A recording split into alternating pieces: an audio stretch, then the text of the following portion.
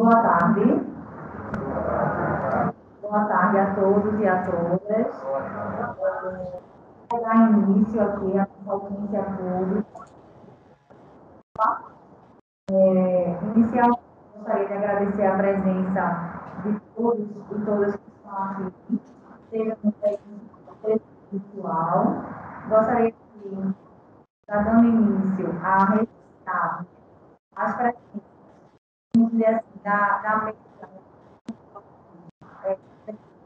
Sou eu, Maíra, Mesquita, professora pública federal, substituta, doutora Ana Fabíola de Azevedo Ferreira, procuradora da República, professor Clemente Coelho Júnior, que é professor do Instituto de Ciências Biológicas da Universidade de Pernambuco, Cavalcante, diretor de sustentabilidade do Suape. Por que tá tão baixo, meu?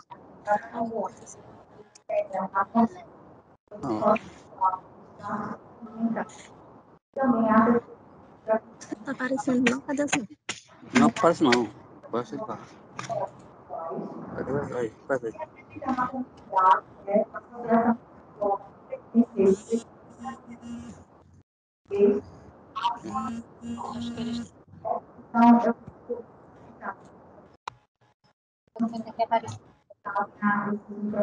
Para evitar qualquer tipo de ruído, tá? Gostaria também de registrar, além dessas pessoas que eu já tinha falado aqui na mesa,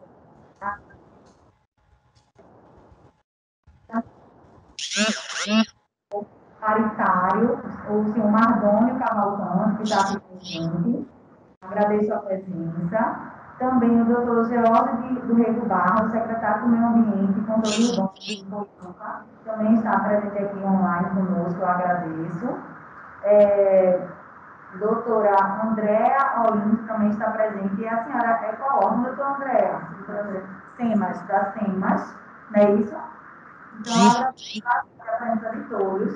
E, assim, a fim de a gente conseguir o cronograma, eu gostaria de já passar a palavra, né, para o primeiro expositor, que é o professor Clemente Coelho Júnior, pelo fim. Obrigada. Olá, estão me ouvindo? Sim. Tá, ótimo. Eu gostaria de pedir, bom, antes gostaria de parabenizar a iniciativa de se fazer essa audiência pública, né, de um tema tão importante para nós aqui de Pernambuco, para a comunidade que está presente aí no auditório. Espero que a gente consiga desenvolver aqui pelo menos uma discussão madura, uma discussão que possa levar a soluções desse conflito existente há muito tempo, né? Eu já fui apresentado, me chamo Clemente Coelho Júnior, sou professor do Instituto de Ciência Biológica da Universidade de Pernambuco, trabalho com o ecossistema manguezal há 30 anos, já fiz alguns estudos em Suape, enfim, então o que eu trago aqui é ciência, né? O que eu posso contribuir nesse momento aqui é trazendo a ciência à luz dessa discussão, né? Então, no mundo que a gente infelizmente vive de negacionismo, eu trago a ciência, eu tento trazer a luz.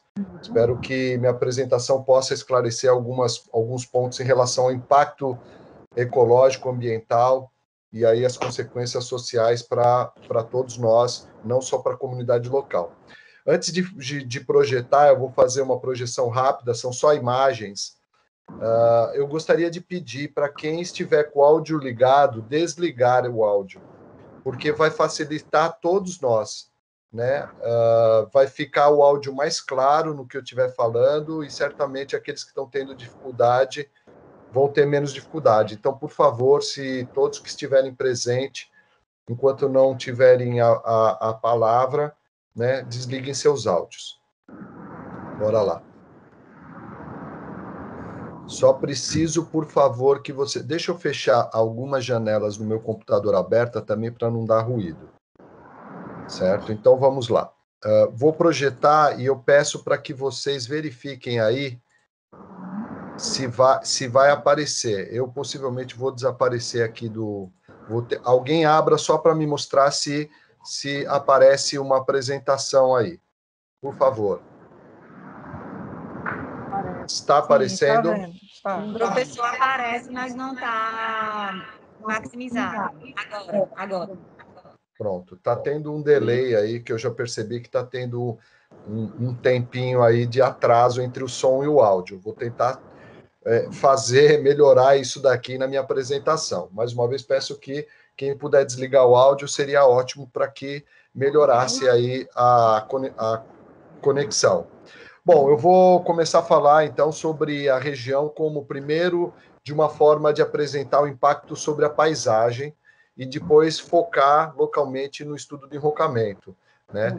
Lembrar que, durante muito tempo, o governo do estado chamou a área de Suape, os manguezais de Suape, de área de sacrifício, né? Esse termo me parece que foi esquecido por alguma razão, mas foi através dessa bandeira de que seria uma área de sacrifício na qual geraria emprego e renda, foi que se deu todos os impactos que a gente conhece há mais ou menos em torno de 4 décadas ou mais, né? Então, essa área de sacrifício, ela tem um histórico, que é o histórico do impacto na paisagem, em primeiro lugar. Antes de chegar no enrocamento, eu vou botar aqui uma imagem, um laser, né, onde é uma situação muito peculiar, né, que nós vamos ver, né, mas a imagem como todo de Suape, da região de Suape, só apenas um trecho aí, dividindo os municípios de Ipojuca e Cabo de Santo Agostinho, era um complexo estuarino. Acredito que os comunitários que estão aqui nos assistindo devam contar muito mais histórias para a gente. Se ligava, o rio Ipojuca se ligava ao rio Tatuoca, se ligava ao rio Maçangana, quando nas marés altas. Era um complexo estuarino igual que a gente vê, por exemplo, no canal de Santa Cruz, talvez uma das áreas mais produtivas do Nordeste. Mas, aos poucos, esses rios foram separados, né? Primeiro, pelo acesso da via portuária, separando o Ipojuca do Tatuoca e do Maçangana. Depois veio o primeiro acesso as obras do Estaleiro Atlântico Sul, que depois foram abandonadas, porque a estrada não tinha como se dar a manutenção, uma estrada antiga que dava acesso ao Estaleiro Atlântico Sul, então isolando o Tatuoca do Maçangana, e depois essa área aqui, né, que ficou toda recortada, toda dividida, a própria duplicação da estrada da TDR Sul e do aterro que foi feito, da terraplenagem para as duas grandes obras, né, vamos dizer assim, de Suape, que foi a petroquímica e a refinaria Abreu e Lima, né, matando praticamente a nascente do rio Tatuoca. Então passou essa área ser a área mais prejudicada de Suape em termos ecológicos, né? Então, se a gente olhar a paisagem como toda, a gente vê que é uma planície costeira onde predominam os manguezais, né, tão importantes para a comunidade em todos os serviços que prestam para a sociedade, desde o berçário, e que garante a segurança alimentar das comunidades tradicionais, até hoje em dia, quando se fala em processos de erosão costeira, atenuando o processo de erosão costeira, e recentemente dando destaque a que ele é um dos principais aliados ao combate às mudanças climáticas, por ser o ecossistema que, por área, aprisiona e estoca mais carbono. Então, há diversos serviços, aqui eu listo 3, mas há em torno de 20, 30 serviços reconhecidos. Então, esse daqui é o manguezal do Maçangana, o manguezal do Tatuoca, já apresentando as intervenções, claro, que cresceram por conta da expansão de Suape, essa área, né, considerada, então, a área do Porto, né, e o manguezal do Merepe e Ipojuca, né, que é um outro conjunto de bacias hidrográficas, ou da mesma bacia hidrográfica. Ipojuca é um dos principais rios do estado de Pernambuco, que ficou totalmente isolado, né, e que não recebeu tantas interferências diretas de aterro com relação à expansão de Suape, mas ele perdeu essa conectividade com o ambiente, com seus vizinhos, né, com seus irmãos, Rio Tatuoca e Rio Maçangana. Está aqui o manguezal do rio Merepe e Ipojuca, bastante desenvolvido. E aí, quando a gente mergulha, chegando próximo à região foco da discussão aqui, né, a gente vai ver, então, essas interferências que isolaram os 3 irmãos, os 3 rios, né, e principalmente fazendo com que estrangulasse, né, o rio Tatuoca. Então está aqui a via portuária, o antigo acesso ao estaleiro Atlântico Sul, né, a duplicação da TDR, a área que serviu, que hoje estão instalados a petroquímica, a refinaria Abreu e Lima, e em vermelho aqui, então, o enroncamento, né? Bom, as intervenções e os impactos sobre o rio Tatuoca começaram a partir do uso dessa área, com os aterros, com sequência de aterros para os empreendimentos que ali se instalaram, e esse sedimento, então, também foi se espalhando e causando assoreamento dos manguezais. Esse impacto até hoje é sentido, desde a época dos primeiros aterros, né? Outras áreas mudaram a dinâmica do estuário, fazendo com que as correntes passassem a ser mais intensas de um lado da Bahia ou dos rios e menos intensa do outro. Então, se depositando areia e lama de um lado, causando processos de erosão, como esse visto aqui do outro lado do estaleiro Atlântico Sul, na desembocadura do Tatuoca, que a dinâmica que foi alterada em função dos aterros, das mudanças hidrográficas na região, fizeram com que os manguezais erodissem também. Então está aqui assoreamento, né, já também do lado, na margem direita do Tatuoca, onde o assoreamento correu sobre um mangue preservado e acabou matando ele, né?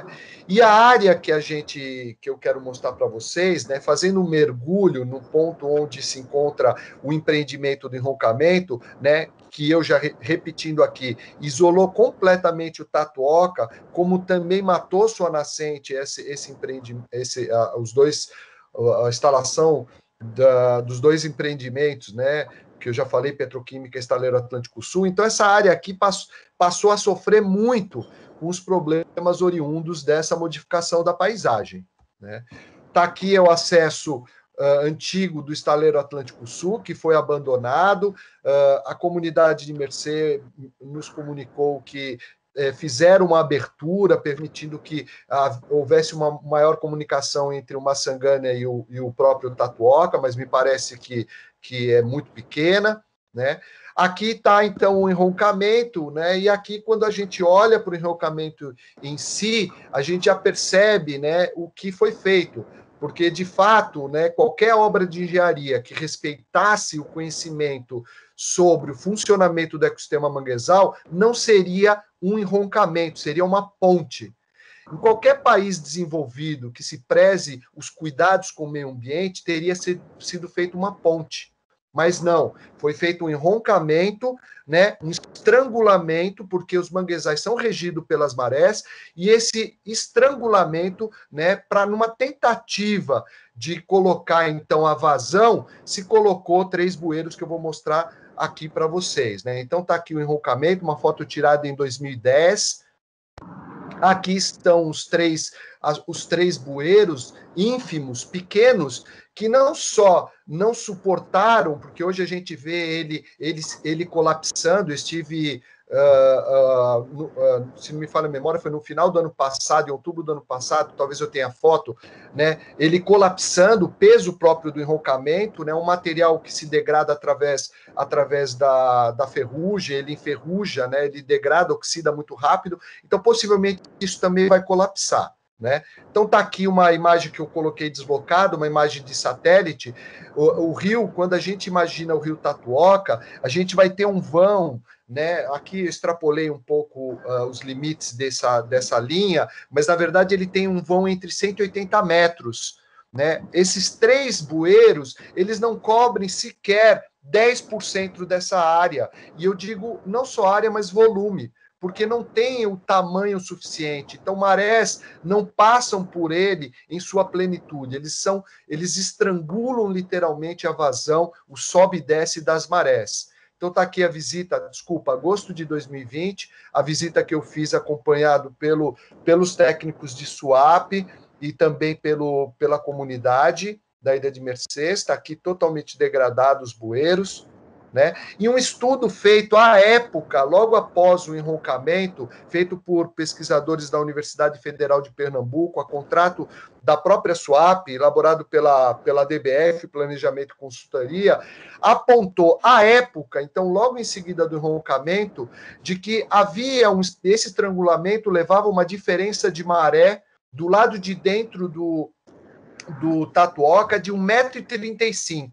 Então vamos imaginar o seguinte, numa maré de lua, né, de lua cheia, de lua nova, quando o pico da maré, né, bater um enroncamento, do lado de dentro do Tatuoca vai ter uma diferença de 1,35 m.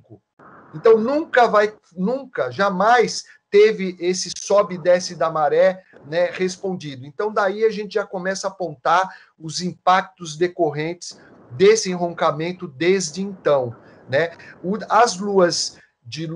As marés de lua minguante e crescente, essa diferença é menor, chegando aí em torno de 50 centímetros. De qualquer forma, tanto a amplitude quanto a frequência de inundação dos manguezais foram completamente alterados, né? Isso levou, primeiro, uma alteração do solo, criando um ambiente muito mais salgado, porque no período de verão, a evaporação da água fez com que o solo começasse a acumular sal. Então, são poucas das 4 espécies que ocorrem no Tatuoca, de árvores de mangue, apenas 2 têm uma resistência à salinidade, mas até um limite. Até um limite. Então, está aqui fotos que eu tirei em 2009, muito após, pouco tempo depois do enroncamento. Então está aqui, essas manchas brancas são sal acumulado, essa árvore de mangue manso, mangue branco, ou cientificamente conhecido como laguncularia racemosa, sofrendo, né, para poder sobreviver, né? A própria floresta que dominava, uma das espécies que dominava o mangue gaiteiro, ou didaticamente conhecido como mangue vermelho, cientificamente conhecido como Rhizophyra mangli, é uma espécie muito sensível às alterações hidrológicas. Então, isso também foi percebido, essas espécies começaram a sentir não só o aumento da salinidade, mas a mudança na frequência de inundação, né, levando à morte. Eu vou mostrar algumas fotos. O abandono de tocas, logo 1 ano e meio a 2 anos depois do enroncamento, foi observado em praticamente toda a região, mas principalmente na área mais alta do manguezal. Então, nós observamos muitas tocas abandonadas de caranguejo, uma área que era altamente produtiva, outras com algum sacrifício ainda, sobrevivendo mais próximo ao rio Tatuoca, recebendo as marés. A franja dos manguezais, que servem como o berçário para as ostras, principalmente uma espécie de importância econômica, essas foram as primeiras que cintilam, praticamente morreram todas as ostras à época, uma foto aí de um banco de ostras todas mortas. Na parte já próxima à TDR Norte, marcas de organismos marinhos que se incrustaram num bueiro próximo à TDR Norte, já quase que encostado à petroquímica, já não se tinha sinais da presença de maré e os organismos mortos, todos eles mortos, sinal de que a maré não chegava mais nesse ponto do rio Tatuoca, né? E aí começou a floresta a se reduzir, começou a ficar pequena, de árvores que poderiam atingir aí em torno de 15 metros ou até mais, começamos a perceber que a floresta começou a diminuir, se reduzir, diminuir sua produtividade. Está aqui um solo rachado, foi uma das poucas vezes que eu vi, em toda a minha experiência com manguezal, um solo rachado. Isso acontece quando se tem realmente mudanças hidrológicas. Aqui a presença dessa grama invadindo o manguezal por conta da ausência das marés, né? A presença de outras espécies de mangue que não dominavam o ambiente, mas que começaram a mudar de mangue gaiteiro para mangue siriúba, canoé, mangue manso, né? De árvores que não são tão exuberantes, tão produtivas. As espécies que resistiram à época, a gente observava elas abortando suas partes reprodutivas, suas sementes, suas flores. Isso era muito nítido praticamente 1 ano depois, né? E todos os estudos no mundo inteiro, são centenas e centenas de estudos, indicam que de todos os tensores, como os cientistas chamam, ou os impactos, o pior dele são as mudanças hidrológicas. Aqui é uma figura, está em inglês, mas eu vou interpretar para vocês. Regiões como no sul do Brasil, onde tem períodos frios, como aconteceu recentemente, estiagens, que podem fazer com que alguns trechos da floresta de mangue morra, faz com que logo em seguida a floresta se recupere. Mesmo impactos como o que a gente assistiu com petróleo.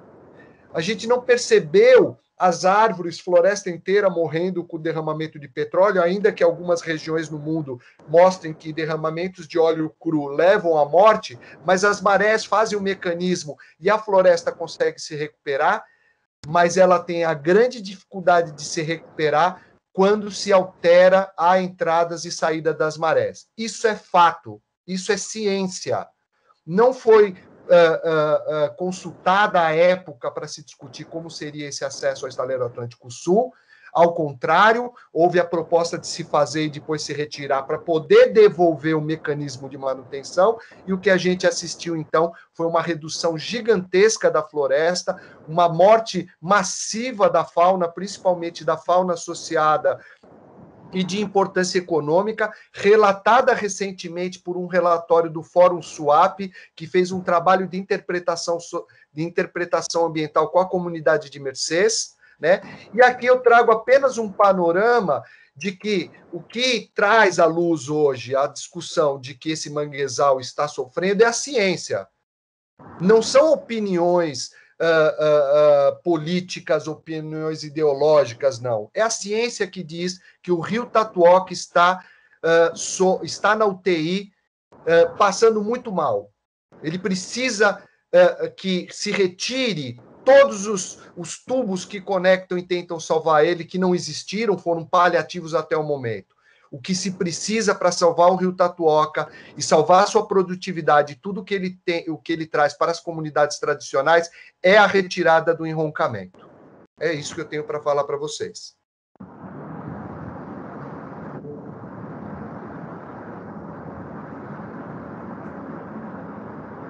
Eu acho que já saiu a projeção.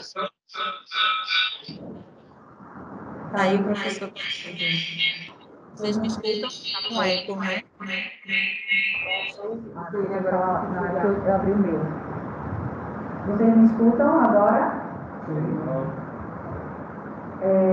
Então, gostaria de agradecer ao professor Clemente pela precisão na exposição de elementos técnicos, né, da ciência, né, e, dando continuidade, eu gostaria de propor a todos os presentes que a gente faça o seguinte: vamos fazer as apresentações.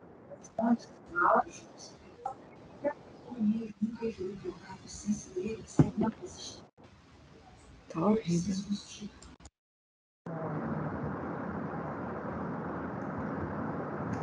Agora, acho que não. Então, como eu estava dizendo, desculpa alguns problemas técnicos que acontecem nesse modelo híbrido, né, que nós estamos tentando fazer. Então, eu gostaria de, mais uma vez, agradecer, né, a presença do professor Clemente, aos esclarecimentos técnicos que ele nos trouxe aqui com bastante objetividade, né, e didática. E, como eu estava dizendo, eu vou continuar com as exposições para depois a gente abrir as palavras. Então, nesse momento eu gostaria, então, de dar a palavra para Carlos André Cavalcante, que é o diretor de Meio Ambiente e Sustentabilidade do Porto de Suape, também por 10 minutos. Obrigada. Boa tarde, doutora Maíra. Boa tarde a todos os presentes. Boa tarde, Clemente Coelho. Boa tarde, lideranças da Comunidade de Mercês. O desenrocamento começou ontem. Nós temos um cronograma de obras que vai levar 37 dias e nós vamos fazer uma segmentação nesse ano 2021 de em torno de 32 metros do vão. Então, toda a parte de rocha, de material, do asfalto, de areia, vai ser retirado e a gente espera concluir essa obra, tanto com uma análise pré-obra da situação que se encontra, que o professor Clemente Coelho colocou de maneira técnica, científica. A gente tem alguns relatórios que são pré-obra, nós já estamos fazendo o monitoramento da obra, já em curso, nós estamos no segundo dia, a atividade começou ontem, e nós fizemos uma reunião com a comunidade de Mercês e pescadores, representantes, tivemos a apresentação do que será realizado nos próximos dias. Doutora Maíra, nós estamos monitorando esse trabalho e queremos fazer uma apresentação no final da situação como ficou. Então, eu acho que as minhas palavras são essas, não tem muito a que dizer, nós cumprimos todo o rito de contratação, de certame licitatório, que foi iniciado o ano passado, numa audiência com o Ministério Público, onde eu mesmo me comprometi com um cronograma que depois, internamente, na empresa Suape, foi inviável de se fazer. Esse cronograma foi refeito com os prazos de licitação, de elaboração de termos de referência, de recursos. A gente contratou um estudo, uma análise técnica de impacto ambiental, finalizamos em fevereiro esse estudo, nós apresentamos à CPRH a solicitação de licença de autorização ambiental e, no final do mês de julho, a CPRH emitiu a licença de instalação. E, prontamente, nós já mobilizamos o projeto de engenharia, que foi também licitado, para que pudéssemos executar a obra nesse prazo já colocado de 37 dias. Então, é isso, doutora Maíra. Acho que, sendo bem objetivo, sem muitas delongas, dizer que nós vamos monitorar todo esse processo até o final e queremos fazer, sim, uma apresentação da situação de como ficou. Muito obrigado.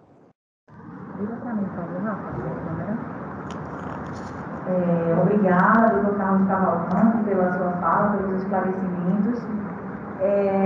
Já aproveitando a presença do senhor aqui,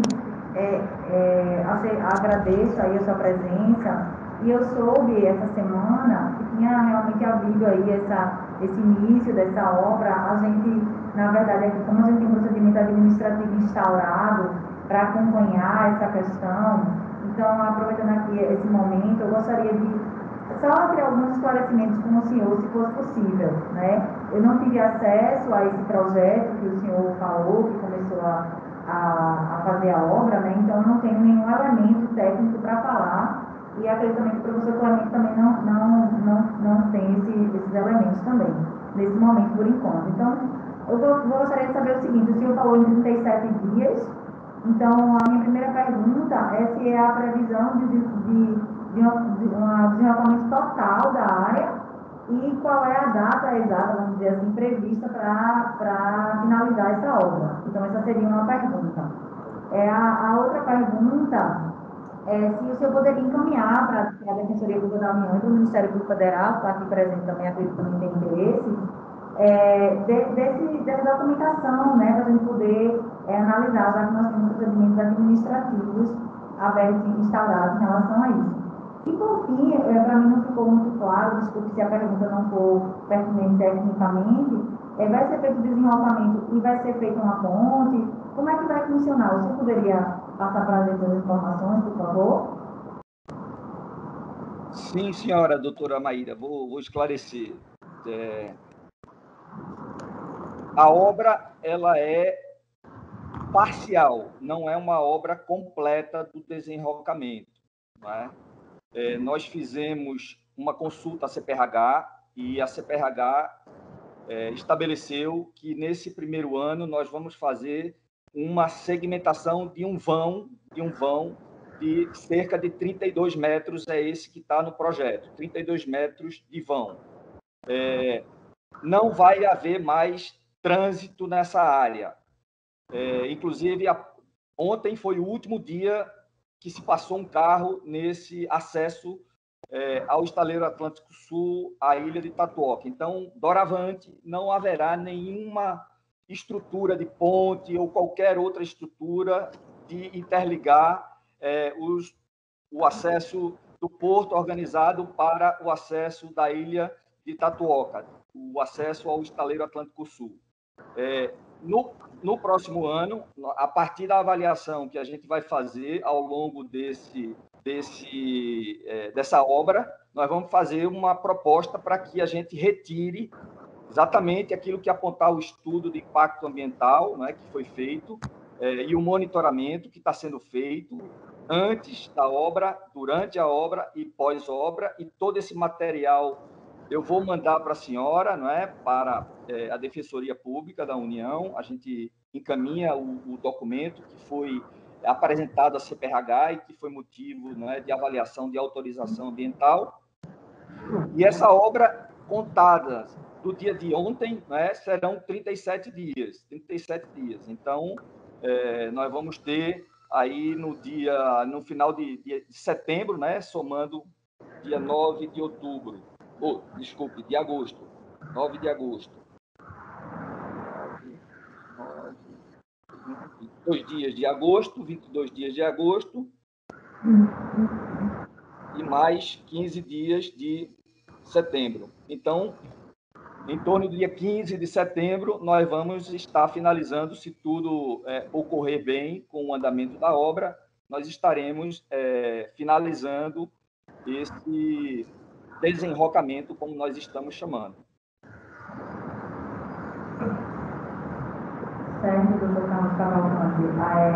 Me desculpe, no final das contas, os 57 dias acabam de outubro, é isso? Não entendi, doutora Maíra, o som está muito ruim, eu não entendi a pergunta. Pode repetir, por favor? A minha pergunta é, porque normalmente o senhor falou dia de previsão de finalização da obra, não ficou claro para mim o dia que o senhor indicou como finalização. Eu estou perguntando qual seria o dia. Dia 15 de setembro. Dia 15 de setembro, contando de ontem para 37 dias, é dia 15 de setembro. Certo. E aí, só aproveitando mais um momento, o senhor falou que vai ser um desenvolvimento parcial, não é isso? Parcial. Exatamente. Então, me informar qual o percentual desse parcial e representa quanto percentualmente, pelo menos aproximadamente desse desenvolvimento? Eu vou dar um chute aqui, doutor. Era bom a gente olhar na imagem que o professor Clemente colocou lá, ver o vão completo e a gente fazer a conta, porque eu vou dar um chute aqui, é ruim dar um chute, né? Então, a gente pode pedir para o professor Clemente. Professor Clemente, o senhor poderia disponibilizar a imagem? Só para... Sim, mas em torno de 20%, Cacá. É em torno de quantos por cento, Carlos? 20%. 20% de 180. É isso? Isso aí. Pronto. Então, nós vamos ter... Deixa eu ver aqui. Ao invés de botar... Vamos colocar aqui. Porque aí eu faço uma imagem, assim que eu fizer o cálculo aqui. A gente vai ter em torno de 36... 16,66. Desculpa, alguém falou aí? De 180 metros, 32 metros, são 17,7% do vão que foi autorizado pela CPRH a tirar. Certo, é isso mesmo. Quem falou foi o diretor de engenharia de Suape, o Cláudio Valença, que falou. Olá, pessoal, tudo Obrigado bom? aí, e agora a imagem aqui para as pessoas me verem. Obrigado. Boa tarde a todos. Qualquer coisa é só falar. Estou aqui de ouvinte e apoiando o que precisar. Boa tarde, doutor Cláudio. Obrigada pela presença. Acho que o professor vai colocar a imagem e aí eu acho que o senhor vai poder fazer um esclarecimento melhor para nós, para a gente poder visualizar de uma melhor maneira, não é isso? Doutora Maíra, nós não fomos avisados que faríamos uma apresentação e nós temos uma apresentação que foi feita, inclusive, para os pescadores, as lideranças, que seria oportuno apresentar, né? Eu acho que uma matéria como essa, se a gente tivesse a oportunidade de apresentar o que nós vamos fazer, seria o ideal, para não ficar essa estimativa, a gente apresentar concretamente o que é que a gente vai fazer. Concordo, acho excelente. Se o senhor quiser, já podemos marcar aqui como encaminhamento dessa audiência pública uma data para essa apresentação. Inclusive, já pode ser encaminhado para a gente olha e já faz uma audiência online, se o senhor quiser, para a gente fazer essa apresentação. Sim, eu gostaria muito de receber esses esclarecimentos. Então, e aproveitando, eu ia aproveitar a imagem ali posta, se for possível, seria ótimo para eu fazer uma observação. Onde estamos abrindo o vão de 32 metros? Se é possível colocar de novo a imagem. Bem, observa onde está o círculo, é exatamente onde tem esses tubos, e se apresenta o local mais profundo do rio, da calha do rio. Então, nós estamos fazendo a intervenção exatamente onde estão os tubos. Vamos retirar esses tubos e alargar um pouco mais. Eles não têm 32 metros, vai dar um pouco mais do que isso. E dá para se observar bem nessa imagem o caminho aí mais profundo, né? Justamente onde ele tem a sinuosidade aí nesse canto. Então, a gente vai aprofundar até chegar ao leito do rio, tá certo? Essa é a intervenção.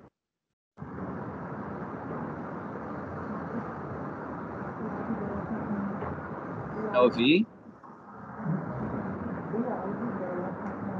Eu ouvi. Obrigada. Entendi. Então, a gente vai agendar essa apresentação, né, Dr. Carlos, Dr. Cláudio, do que vai ser feito e acompanhar esse projeto ser realizado. Eu gostaria de perguntar se alguém da CPRH entrou na reunião, porque nós estávamos aguardando algum representante do CPRH. Contamos com alguém da CPRH nesse momento. Boa tarde. Estão me ouvindo? Eu sou Cosme de Castro, sou analista da CPRH.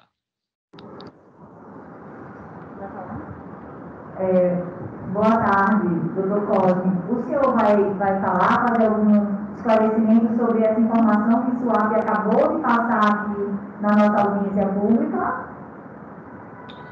Doutora, na verdade, eu estou aqui representando a CPRH, mas esta área não é a área da minha atuação. Eu entrei para solicitação da diretora de recursos florestais e de biodiversidade, que ela precisou se ausentar um minuto da reunião, mas já ela retorna, que é a Janaína Teixeira. Acredito que seria mais oportuno colher alguma informação dela. Oi, boa tarde. Boa tarde. Aqui é Roberta falando, eu também sou da CPRH. Se for dependendo da dúvida, eu posso tirar.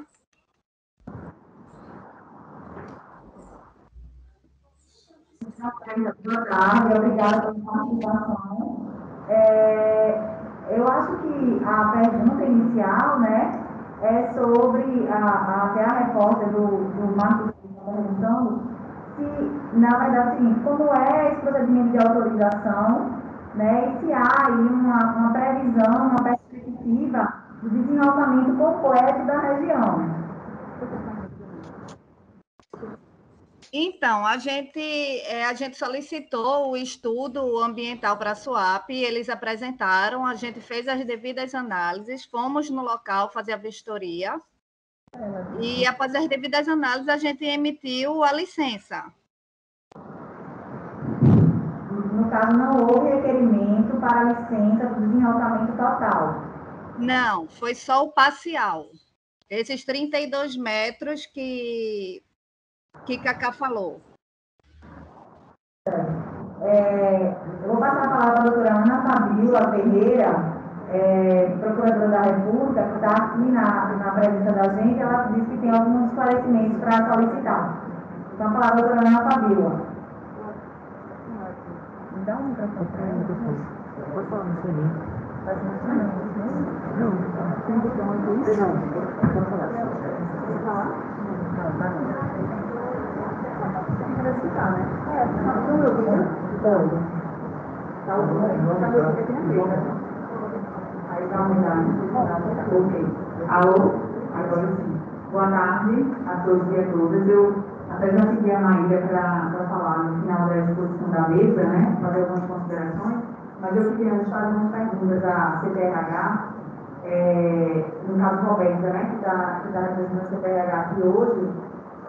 Roberta, eu queria saber, você mencionou que foi solicitado um estudo, a Suape, antes de ser concedida essa licença para uso de mapeamento parcial. Eu queria saber que aspectos foram analisados nesse estudo e também que estudos ou que planos de acompanhamento foram exigidos de Suape para o momento posterior à execução da obra, né?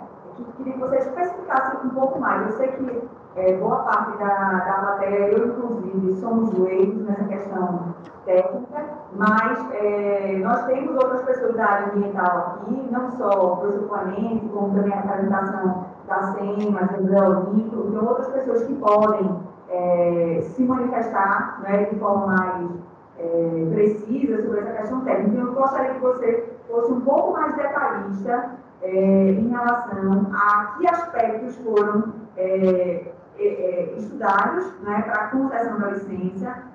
Foi o que foi produzido, foi um estudo de impacto ambiental, foi um estudo simplificado, foi exigido estudo hidrológico, isso vem depois, que isso fosse melhor detalhado, por favor. Então, Suape apresentou o que a gente chama de ATEA, que é uma análise técnica de impacto ambiental, e a gente solicitou que fosse feito um estudo apresentando os impactos com a retirada e com a permanência da estrutura, porque a gente queria ver, visto que é uma estrutura bem antiga, o quanto que a retirada dela poderia causar de impacto ambiental, se seria benéfica ou não a retirada dela. E pelo estudo que Suape apresentou, né, eles fizeram várias comparações e a retirada foi mais benéfica do que a permanência.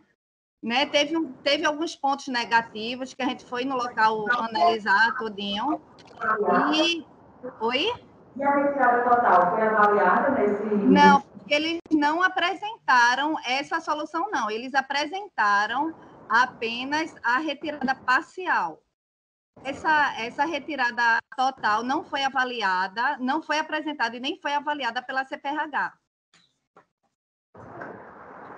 Né? E junto com essa avaliação, eles apresentaram o PCA-PMA com 7 programas ambientais previstos, que é exigência da licença, né? Implementação, a realização desse monitoramento, a apresentação de relatórios, para que a gente acompanhe o que está prescrito lá no programa de controle ambiental e de monitoramento.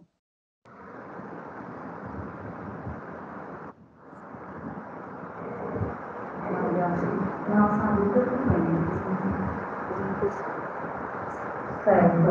Obrigada pelo esclarecimento, doutora Roberta, obrigada pela apresentação, doutora Ana Fabiola. Então, eu vou fazer a pergunta, talvez, agora para o doutor Carlos. Vou voltar a pergunta para o doutor Carlos do Suape, para perguntar o seguinte: o que motivou o Suape a apresentar um projeto de desenvolvimento parcial, né, nesse momento especificamente, e por que não foi feito um estudo dos impactos e dos efeitos de um eventual desenvolvimento total? Doutora Maíra, no ano passado nós tivemos várias audiências públicas que foram travadas com o Ministério Público Federal, com o próprio professor Clemente Coelho, com as lideranças da Comunidade de Mercês, com especialistas de meio ambiente, e nós discutimos por diversas vezes de que, neste primeiro ano, nós faríamos uma segmentação parcial do enrocamento, nós não faríamos ele integralmente. Isso pode ir nas atas das reuniões, a visita técnica que foi feita com o professor Clemente Coelho lá em Suape, com o Fórum Suape, com as lideranças da Comunidade de Mercês, nós pactuamos de que seria feito a segmentação parcial, nós não faríamos integralmente, inclusive para estudar exatamente o impacto no mangue, estudar o impacto nos sedimentos, porque existem obras de dragagem que são feitas. Nós sabemos que tem relatórios internos, inclusive na CPRH, que colocam a importância desse enrocamento para não levar o sedimento para dentro da retroárea onde está o mangue. Então, por conta disso, e além por conta de uma questão econômica financeira, o custo de se tirar o enrocamento integral inviabilizaria de a gente fazer em curtíssimo prazo. Nós teríamos que fazer um estudo muito mais aprofundado daquilo que foi feito, um estudo de análise técnica de impacto ambiental, um estudo mais rápido, pela necessidade, pela urgência de se fazer a obra, e foi exatamente nessa linha que nós seguimos, doutora Maíra. Nós não fizemos absolutamente nada diferente do que pactuamos em 2020, né? Em várias reuniões onde a Defensoria Pública da União esteve presente, o doutor André esteve presente, né? E nós pactuamos isso está nas atas, nós não fizemos absolutamente nada diferente, doutora Maíra. Muito me causa impressão de que agora a gente teria que fazer o desenrocamento integral. Nós vamos fazer, sim, não é? Porque nós nos comprometemos, mas vamos fazer paulatinamente, progressivamente, vamos avaliar o que foi feito desta forma, não é? Para que no próximo ano a gente possa fazer mais uma parte. Muito obrigado. Obrigada, doutor Carlos, pelos seus esclarecimentos. Em relação à Defensoria Pública da União, especificamente, que o senhor mencionou, que é o órgão do qual eu faço parte, eu pesquisei no planejamento administrativo, realmente não localizei essa ata de 2020, em que houve, firmou esse compromisso de ser parcial. Eu me inteirei do caso, analisei os documentos, e a Defensoria Pública, ela participou de outras reuniões, de fato, mas todas as vezes a comunidade nos mostra a necessidade, né, de desenvolvimento total. Mas o senhor respondeu a minha pergunta, eu agradeço, e aí eu já vou aproveitar essa oportunidade para já deixar firmado aqui o primeiro compromisso de uma próxima reunião de Suape comigo, para apresentar esse projeto técnico que o senhor mencionou, né, que seria um outro momento, não seria possível ser feito agora, pelo que eu entendi, não é isso, doutor Carlos? Só que não tem como apresentar nesse momento, então vai fazer um outro momento. E também aproveitar para solicitar essas eventuais datas que o senhor mencionou, porque a elas eu não tive acesso, certo? Eu agradeço. Nesse momento, eu gostaria de já aproveitar que estamos falando aqui de uma questão técnica, né? Se a SEMA deseja fazer alguma observação, eu vi também que a Secretaria do Meio Ambiente de Ipojuca também está presente. Se tem algum órgão técnico que queira falar, eu vi que tem alguém de mão levantada. Quem é aí, Rafael? Vai. Como? Seu nome? Tem uma pessoa de mão levantada. Raquel, você é de qual órgão, Raquel? Então a palavra está com Raquel, nesse momento.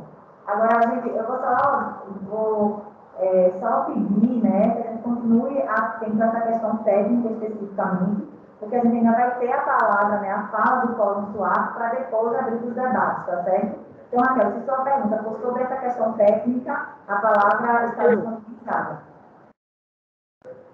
Você tem que tirar ela do mundo. Não, ela tem que tirar. Seu microfone está desligado. Raquel. Boa tarde a todos. Eu sou cientista política, especialista em planejamento e gestão pública e há mais de 3 anos desenvolvo o projeto do Pernambuco Transparente aqui na região metropolitana. Vocês podem acessar o website depois para conhecer melhor o projeto. Neste momento, visto a dificuldade em relação aos documentos para a gente acompanhar as intervenções e tudo mais, eu considero importante tecnicamente a questão da transparência ativa de todas as documentações dos projetos de intervenção das atas, e possível até no próprio website de Suape.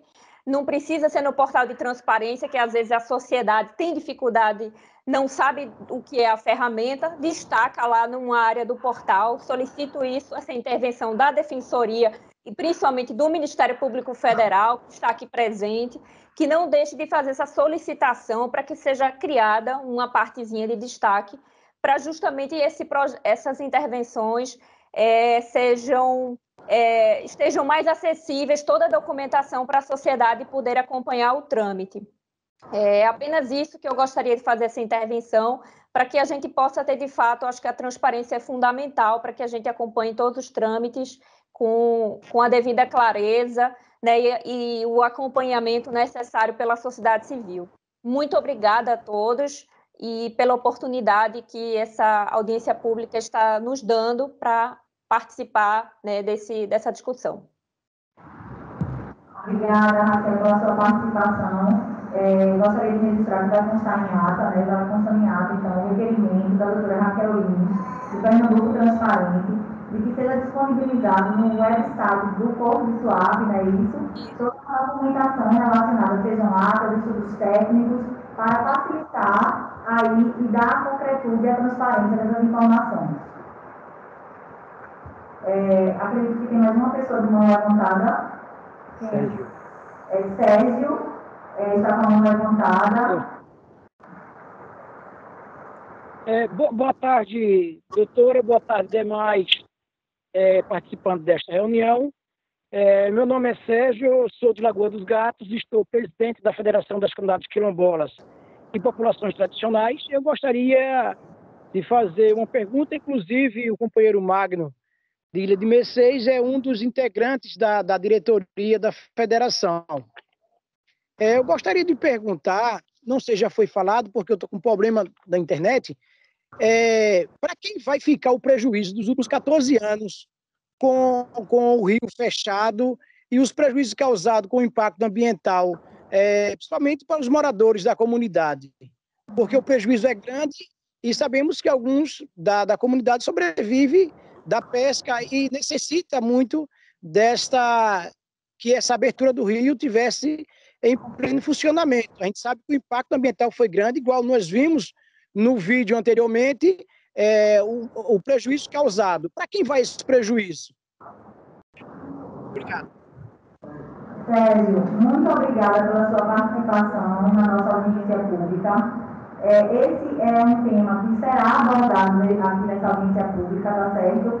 Eu só peço que, se possível, a gente possa exaurir essa questão técnica dessa obra, desse momento, e aí a gente vai abrir para essas perguntas, até porque Magno também vai ter a palavra de falar, fazer até a exposição melhor desses prejuízos que estão sendo sofridos, sentidos pela comunidade, e aí a gente pode abrir, e essa pergunta vai estar anotada aqui para ser debatida logo mais, tá certo? Encerrando essa parte técnica, vamos dizer assim, essa pequena parte, eu vi que o doutor André Olinto, dos temas, está com a mão levantada, então eu gostaria de disponibilizar a palavra da doutora Andréa. Boa tarde a todos e a todas. Mas com relação à parte técnica, né? Desde que houve o barramento, isso tem mais de 10 anos, a área local mudou toda a hidrodinâmica, né? Então, todos aqueles fluxos, né, eles sofreram uma grande alteração. Foi criados bancos de areia onde não tinha. Então, nós entendemos que seja prudente você, quando fizer a abertura, não fizer essa abertura de vez, né? Essa abertura ela deve ser acompanhada, né, primeiro com uma parte, um monitoramento sério, né, um monitoramento hidrológico, para a gente ver como é que vai se comportar agora essa área, para não correr riscos, né? Porque mudou tudo, né? Em 10 anos muda, né? A gente vê de um ano para o outro, dependendo do tempo, né? Você tem mais sedimentação na margem esquerda, mais sedimentação na margem direita. Então, é importante esse monitoramento, né? A gente acompanhar, né? Quais são, se está havendo algum impacto, para aí, se você precisar de alguma medida, né, corretiva dessa abertura, você tem que ficar atento, porque quando você abrindo todo de uma vez só, você pode correr o risco de chegar a um grande volume de água e causar, às vezes, mais impacto do que necessário. Então, eu acho prudente a gente acompanhar e ter esse acompanhamento com esse monitoramento e ver até se vai precisar de alguma medida corretiva nessa área, né? Aí depois, daqui a um ano, com os resultados desse monitoramento, aí ele pode indicar, não, agora a gente já pode abrir todo, né? O ideal é abrir todo. Pode até chegar o momento de dizer, não, a dinâmica está muito forte aqui e a gente é melhor manter para a comunidade ali de Mercês, a gente abrir só mais 30 metros. Isso tudo são os estudos científicos que vão dizer. Esses estudos hidrológicos, geomorfológicos, é que podem indicar a melhor solução. Agora, o monitoramento é fundamental para essa avaliação. Certo, doutora Andréa, muito obrigada pela sua contribuição técnica, certo? Doutor Carlos, eu acredito, então, que nesse projeto existe aí a previsão desse monitoramento, vamos dizer, periódico? Correto, doutora Maíra, corretamente. A condição de se fazer esse desenrocamento, ele passa por um monitoramento rigoroso da hidrodinâmica, um monitoramento do sedimento, do mangue, da retroárea, da avifauna. Inclusive, a gente colocou um monitoramento de vídeo antes da obra, com o projeto que a gente está desenvolvendo com a Universidade Rural de Pernambuco, e vamos fazer exatamente depois da obra, para entender quais são as espécies que estão voltando, não é, a passar nessa abertura. Então, todo esse monitoramento já está acontecendo, a equipe de campo já está fazendo toda a gestão da obra, educação ambiental para os trabalhadores, destinação adequada dos resíduos sólidos e o monitoramento técnico que tem que ser feito, não é, ao longo da obra. Então, nós estamos fazendo isso, vamos mandar todo o material que foi aprovado pela CPRH para a senhora e vamos consultar a área técnica de informática lá da CPRH para ver a posição de transparência no nosso portal. Existem algumas regras que eu não posso dizer aqui, que tipo, né, de regras, não sou da área, mas eu vou solicitar, me comprometo a solicitar e mandar todo esse material que foi feito e convido todo mundo para ir lá, para ver a obra, para ver, conversar, para a gente dialogar tecnicamente. O professor Clemente Coelho pode dar sugestões, nós estamos aí numa fase, né, de receber contribuições, que tipo de monitoramento a gente poderia fazer com mais profundidade, etc, etc. É um assunto complexo, não é um assunto simples, né? Nós estamos comprometidos em fazer, né? E isso é uma decisão da alta direção da empresa Suape, né? Nós estamos completamente definidos a fazer totalmente, integralmente, mas a gente precisa cautela, precisa padrão técnico, precisa nos guarnecer, inclusive, de alguns questionamentos técnicos que são feitos por fazer, de tal maneira que a gente vai se preparar, sim, para que a gente tenha as respostas no nível técnico, no nível científico. Não estamos negando, né, o impacto negativo que esse enrocamento teve, né, desde o início. O professor Clemente Coelho apresenta de maneira contundente, mas a gente precisa também olhar para frente, né, o que é que vai acontecer daqui para frente. E esse comprometimento, a senhora pode ficar tranquila que, enquanto eu estiver lá na empresa Suape, nós vamos estar trabalhando nessa linha. Muito obrigado. Obrigada, doutor Carlos, pelo esclarecimento. E aí, dando seguimento às exposições, né, eu gostaria de passar a palavra para a doutora Mariana Vidal, certo? Que ela é advogada do Fórum Suape. Doutora Mariana, está dando para ouvir bem, não é isso? Gente, primeiro, boa tarde a todas e todos. Queria cumprimentar todo mundo, agradecer por essa audiência pública sendo convocada pela Defensoria Pública da União. Quero saudar principalmente, né, o povo de Mercês, que está agora reunido no auditório da Defensoria Pública. Dizer para vocês, assim, infelizmente não consigo ver vocês, mas queria estar aí com vocês também. E dizer que hoje a gente está recebendo uma notícia que, embora não seja ideal, mas é uma vitória, né? Uma vitória que se dá em função da luta de vocês, da luta de todos esses anos, né? E é isso, eu tenho bastante orgulho de estar junto com vocês nisso. Bom, eu queria, primeiro de tudo, esclarecer, né, corrigir um equívoco na fala de Carlos André, que ele trouxe um equívoco na fala dele, assim, talvez em função de interpretações de como as coisas se dão, mas, enfim, é um equívoco bastante grande. Em momento algum houve pactuação, né? Primeiro porque não existe uma pactuação quando o Suape simplesmente impõe pelo poder econômico, pelo poder político dela, de que a abertura vai ser uma abertura parcial. Não foi uma pactuação, foi uma imposição, né? É o que a gente pode fazer, é o que a gente pode fazer. E segundo, porque as atas das reuniões vão dizer Suape se negócio não TAC. O TAC no qual haveria, sim, uma pactuação em que a comunidade, em que os atores ali presentes, o MPF, a DPU, o MPPE, assinariam todos um TAC, um termo de ajustamento de conduta, para que houvesse, num primeiro momento, uma abertura parcial e um monitoramento que conduziria posteriormente a uma abertura total. Suape não aceitou assinar esse TAC, não houve pactuação, inclusive essa negativa de Suape de assinar esse TAC impediu que houvesse, inclusive, um processo participativo com relação à definição da metodologia desse monitoramento ambiental.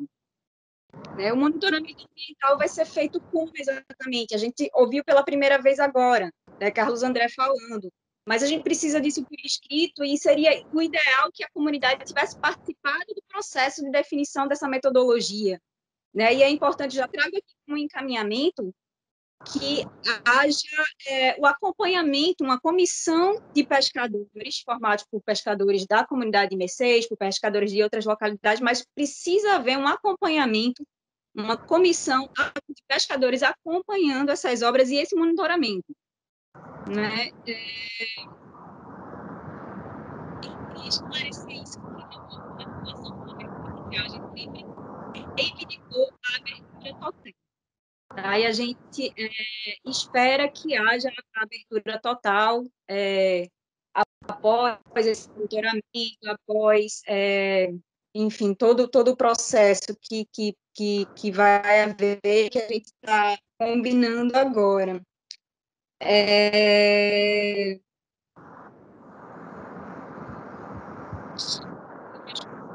Mas eu quero dizer também as considerações que, assim, que bom, a gente está caminhando para frente, né? Estamos caminhando para o futuro, é importante olhar para o futuro agora, mas a gente não pode esquecer do passado, não, porque a gente não pode repetir certas práticas do passado. Inclusive porque nós estamos nos deparando agora, atualmente, com reproduções da prática do passado que a gente precisa corrigir, né? Então, a gente precisa fazer uma análise do que foi todo esse processo desses 14 anos de descaso, né? De completa desconsideração, né? Que passou 14 anos de forma irregular, sem amparo de uma licença, de uma autorização vale, sem Suape cumprir as condicionantes que estavam dispostas na licença de instalação da obra, que era para ser uma obra provisória, sem Suape prever medidas de mitigação e compensação para as comunidades atingidas, que não é só a comunidade de Mercês, né? A comunidade de Mercês talvez é diretamente atingida, porque o rio banha o seu território, mas tinha a comunidade de Tatuoca, dos ex-moradores de Tatuoca, que foram removidos forçadamente da sua ilha. Tem as comunidades pesqueiras de outras localidades, porque, como o professor Clemente trouxe, tudo era um complexo estuarino só, né? Eram rios que se comunicavam. Então, era um único complexo estuarino. Então, pescadores de mais longe vinham pescar no Rio Tatuoca, enfim. Então, se atingiu muitos pescadores, se atingiu, inclusive, pescadores de alto mar, já que os manguezais são ecossistemas essenciais para a vida marinha, né? E houve, sobretudo, um descaso para essas comunidades, né? Que foi prática histórica da empresa Suape, fechar os olhos, agir como se as comunidades sequer existissem. Né? Isso está exposto nos estudos ambientais que basam as licenças de instalação, as licenças prévias, as licenças de instalação dos empreendimentos, os estudos que embasam os processos de licenciamento sequer fazem menção à existência de comunidades, como se essas comunidades nem existissem, como se essas comunidades, enfim, não existissem. Então, com isso, não se prevê os impactos que recairiam sobre elas, que vão recair sobre elas, e, consequentemente, não se prevê as medidas mitigadoras e compensatórias que deveriam ser previstas. E a gente precisa dar nome aos bois, né? A gente precisa dizer que esse descaso, né, esse movimento de fechar os olhos para comunidades que estão ali e que vão sentir esses impactos, essa total desconsideração, isso se chama racismo, gente. Isso se chama racismo. Tá? Porque se fosse um bairro branco, de classe média, esse descaso não ocorreria. Então, 14 anos de prejuízo financeiro, a segurança alimentar dessas comunidades sendo atingida, de geração de renda sendo atingida, o trabalho sendo atingido, a saúde sendo atingida, alguém tem que pagar essa conta realmente, né?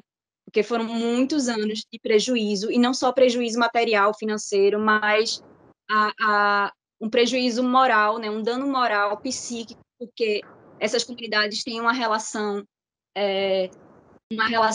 de identidade mesmo com esse rio. Então, isso abalou profundamente a saúde mental dessas pessoas.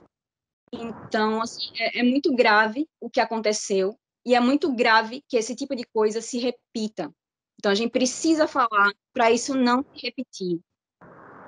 Eu trago isso porque a gente está se deparando, não é objeto dessa audiência, mas a gente está se deparando atualmente com uma nova ameaça no território da comunidade Quilombola de Mercês, que é a instalação de uma usina termoelétrica, que está sendo feita de maneira muito similar, né? De maneira muito similar. Eu acho que é isso que eu gostaria de trazer para cá. A gente pensa em falar um bocado de coisa, a gente acaba esquecendo de algumas. Eu gostaria de perguntar a André, deixa eu ver.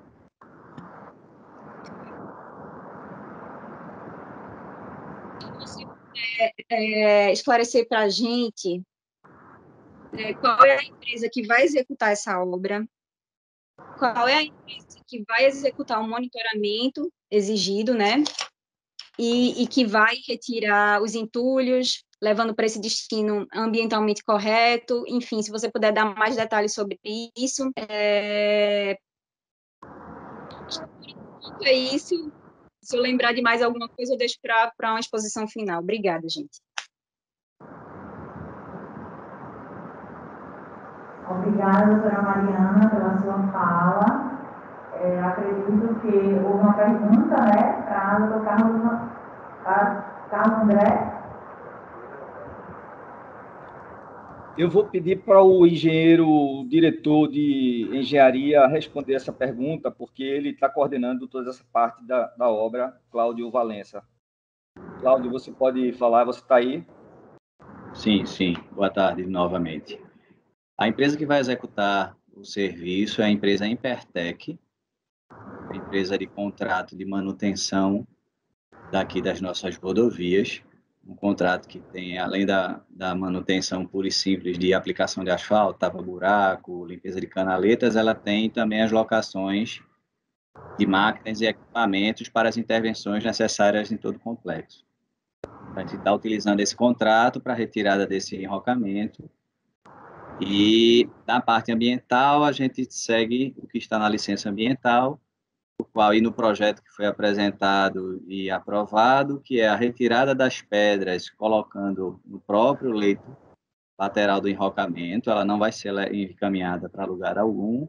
Então, todo o material lá existente é utilizado lá mesmo. Fora isso, tem o plano de nossas obras em geral, que é o plano de resíduo da empresa, onde tem um canteiro de obra, onde os trabalhadores fazem suas necessidades.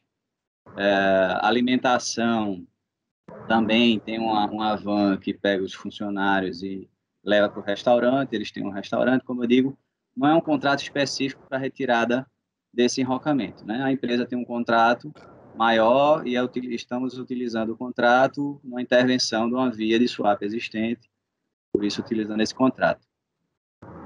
Caso vocês tiverem a necessidade, eu acho que a gente já passou, quando teve a reunião com o pessoal da comunidade aqui em Suape, que a gente já passou para eles, mas aí, Cacá, a gente passa novamente para você, para ser anexado aos processos, né, da audiência pública, que precisar. Agora, tem mais alguma, fora essa pergunta, tinha mais alguma outra coisa? Eu vou complementar, Cláudio.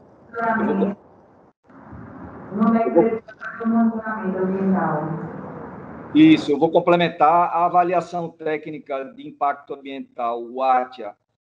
Ele foi executado pela empresa ambiental M Engenharia, que nós temos um contrato exatamente para fazer essa avaliação, e essa mesma empresa ela vai continuar fazendo a parte do monitoramento ambiental, tanto pré-obra, durante a obra e pós-obra. Além disso, nós vamos lançar mão de alguns convênios e contratos que nós temos, por exemplo, com, já falei, Departamento de Engenharia de Pesca, a gente está fazendo um trabalho com a megafauna marinha estuarina no Porto de Suape, e nós estamos também utilizando alguns recursos, alguns instrumentos dessa equipe técnica para que nos ajude a entender mais do ponto de vista da fauna marinha e estuarina. Então, essa empresa M Engenharia Ambiental. Ok, obrigada pelos esclarecimentos. E aí, aproveitando, vamos supor, porque a gente voltou a falar da questão técnica, né, dessa obra, eu gostaria de aproveitar que os ensejos já estão todos presentes por uma questão até de economia processual, economia dos recursos, verificar logo que a gente pode já agendar, desde já com o encaminhamento, ainda falta a fala do Magno, mas eu gostaria de saber a possibilidade de a gente já fazer o lançamento dessa reunião para essa apresentação desses projetos, todas as informações que estão sendo passadas aqui. Então, eu gostaria de perguntar a possibilidade aí ao pessoal do Suape, ao CPRH, ao Fórum Suape, no caso da DPU sou eu, ao MPF, vou convocar também o MPPE e a liderança aqui da comunidade, uma reunião para o próximo dia 16, que é segunda-feira, às 14 horas. Oportunidade em que, então, que o Suape poderá apresentar todas as informações, mas sim, o professor Clemente também, desculpe por não ter falado antes, mas o professor Clemente também gostaria de saber a sua disponibilidade. Então, a gente poderia aqui já sair dessa reunião, dessa audiência pública, com esse encaminhamento, né? Porque eu acho que é importante a gente continuar com os encaminhamentos. Não gostaria de confirmar, porque eu já colocava isso na ata como um encaminhamento aqui. Pode responder no chat, para a gente não parar aqui a audiência pública. Eu vou colocar no chat o dia e o horário sugerido e os órgãos podem ir respondendo se estão de acordo com esse horário. Se não for possível, a gente tenta já reagendar para um outro dia e horário. Tá bom? Então, dando continuidade aqui à nossa audiência pública, eu gostaria agora de passar a palavra para Magno, né, o presidente da Associação da Ilha de Mercês, que vai aqui contribuir conosco para mais elementos para essa audiência pública. Magna, a palavra vai com você. Obrigada.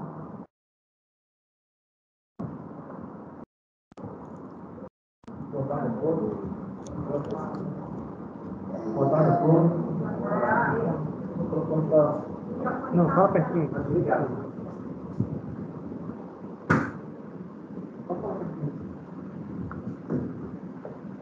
Boa tarde a todos, mais uma vez. Quero agradecer a Defensoria Pública, agradecer ao Ministério Público que está fazendo essa audiência pública. Desde já agradecer a todos da comunidade que vieram. Nós viemos aqui para o prédio da Defensoria Pública para estar participando dessa audiência. Desde já eu venho falar aqui de algumas situações que acontecem na nossa comunidade e dizer que isso é um descaso que acontece conosco, não só dos 14 anos que está se passando aqui no Rio fechado. A gente já vem sofrendo 40 anos com o Suape, com danos ambientais, danos sociais, danos culturais. Já foi apresentado aqui pelo professor Clemente algumas imagens que mostram a destruição que foi feita pela empresa, mas desde já dizer que em 2007, quando foi construído a via do Atlântico Sul, essa que eles chamam de envolvimento para a gente, a barreira, desde que eles fecharam o rio, a gente começou a ter muitos prejuízos, principalmente na alimentação. A gente viu que diversas espécies começaram a desaparecer desde aquela época. O professor Clemente ele mostra aqui uma imagem das ostras, e para a gente foi muito chocante quando a gente viu que outras começaram a desaparecer dentro do nosso território. Então, as pessoas que catavam ostra passaram a não ter mais esse crustáceo, esse alimento. E a gente viu que outras espécies, feito marisquinho, mariscão, sururu, desapareceram. Cunha de velho, a gente viu que outras espécies que, assim, era essencial para o nosso meio, feito o camarão, por exemplo. A gente viu que várias pessoas dentro da comunidade que tinham seus bares, seus restaurantes, os próprios pescadores, passaram a não ter mais isso. A fonte de alimento, a fonte de renda. A gente viu que vários catadores de caranguejo, a gente não estou usando essa termo para que as pessoas possam entender, passaram a ter muita dificuldade. O professor Clemente aqui ele mostrou o Rio Tatuoca, o Rio Maçangana, mas a gente viu que a área mais próxima da comunidade, que é o nascimento do Rio Tatuoca, que é na Cacimba do Melo, a gente viu que uma extensão completa do mangue, ela morreu. Então, olha, os caranguejos que estavam próximos do mangue desapareceram. Eles passaram aí bem para próximo do rio, então passamos a ter dificuldades extremas para chegar lá. O ganha-um, ele migrou da margem para dentro do mangue. Então, quem queria fazer uma pesca que era uma coisa mais rápida, 2 horas, 3 horas, passou a ficar o dia todo para tentar conseguir um pouco de alimento, um pouco de crustáceos para conseguir vender. A gente fala aqui, para que as pessoas que estão fazendo parte dessa audiência pública entendam, cada ação que o Suape fez, cada ação que ela cometeu em relação aos danos ambientais, que não são de hoje, não é só de 14 anos, a gente volta a dizer que é desde enquanto o Suape foi fundado, que começou a ter esse prejuízo, mas no Tatuoca, especificamente, e na ligação do Rio Maçangana, tiveram 2 fechamentos. Nos 2 fechamentos, eles fizeram assim, barbaridade que a gente não conseguia entender como que o mangue estava daquela forma.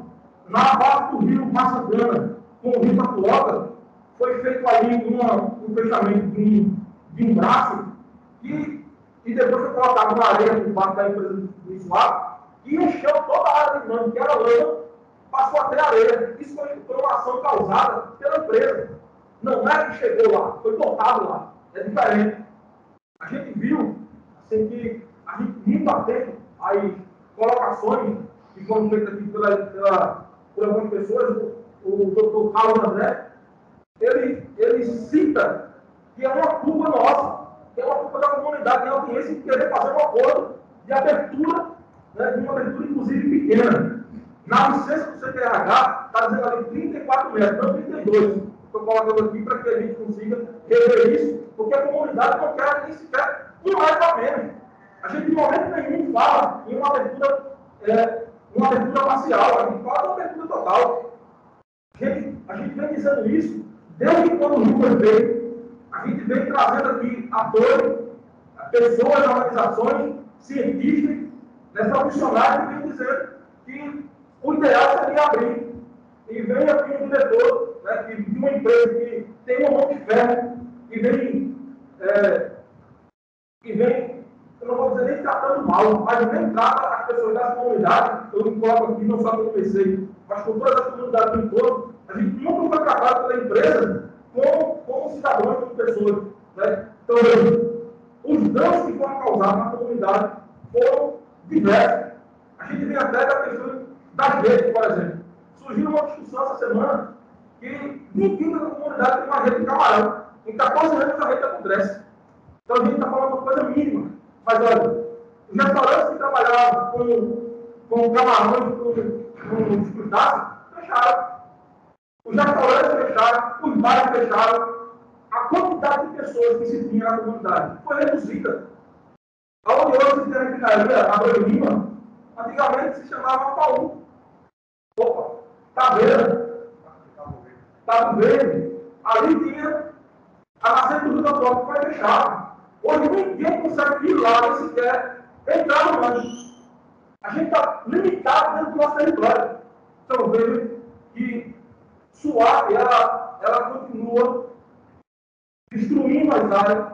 Essa ideia que foi colocada aqui, veja, eu fico surpreendido quando chego aqui na audiência pública e vejo o Ministério Público, vejo a Defensoria Pública fazendo algumas cobranças ao CPRH, que também é culpado, esses 14 anos que não está fazendo o trabalho que deveria ter sido feito. Mas eu fico surpreendido quando ninguém sabe.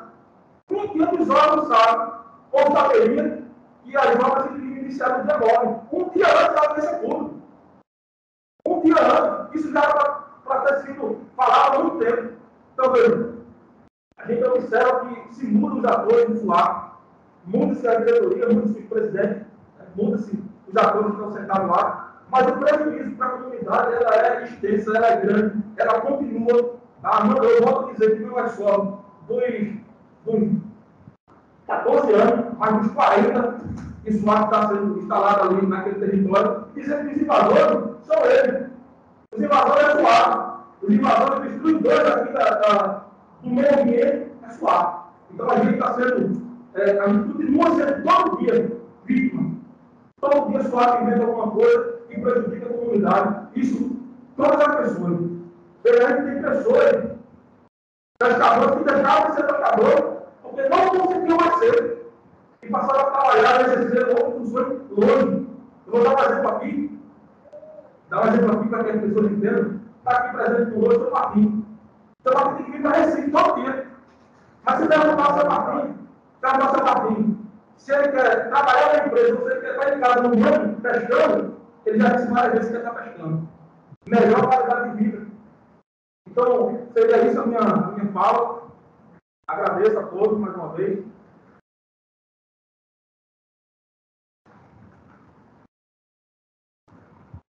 Obrigada, Magno, pelo seu depoimento, pela sua presença. Na sua pessoa, estou aqui agradecendo a presença de todos que estão aqui, todos e todas que estão aqui, se deslocaram, né, até Recife, até a Defensoria Pública da União. Gostaria também de agradecer nesse momento aqui a chefia da unidade da Defensoria Pública da União, que permitiu que a gente fizesse esse momento aqui, vamos dizer, híbrido, né, para viabilizar uma maior participação de todos e todas. Então, também gostaria de agradecer aqui o empenho de toda a equipe técnica da DPU. Estamos com atendimento restrito no remoto, então foi agradecer a sessão diante da grande importância da temática que está aqui debatendo.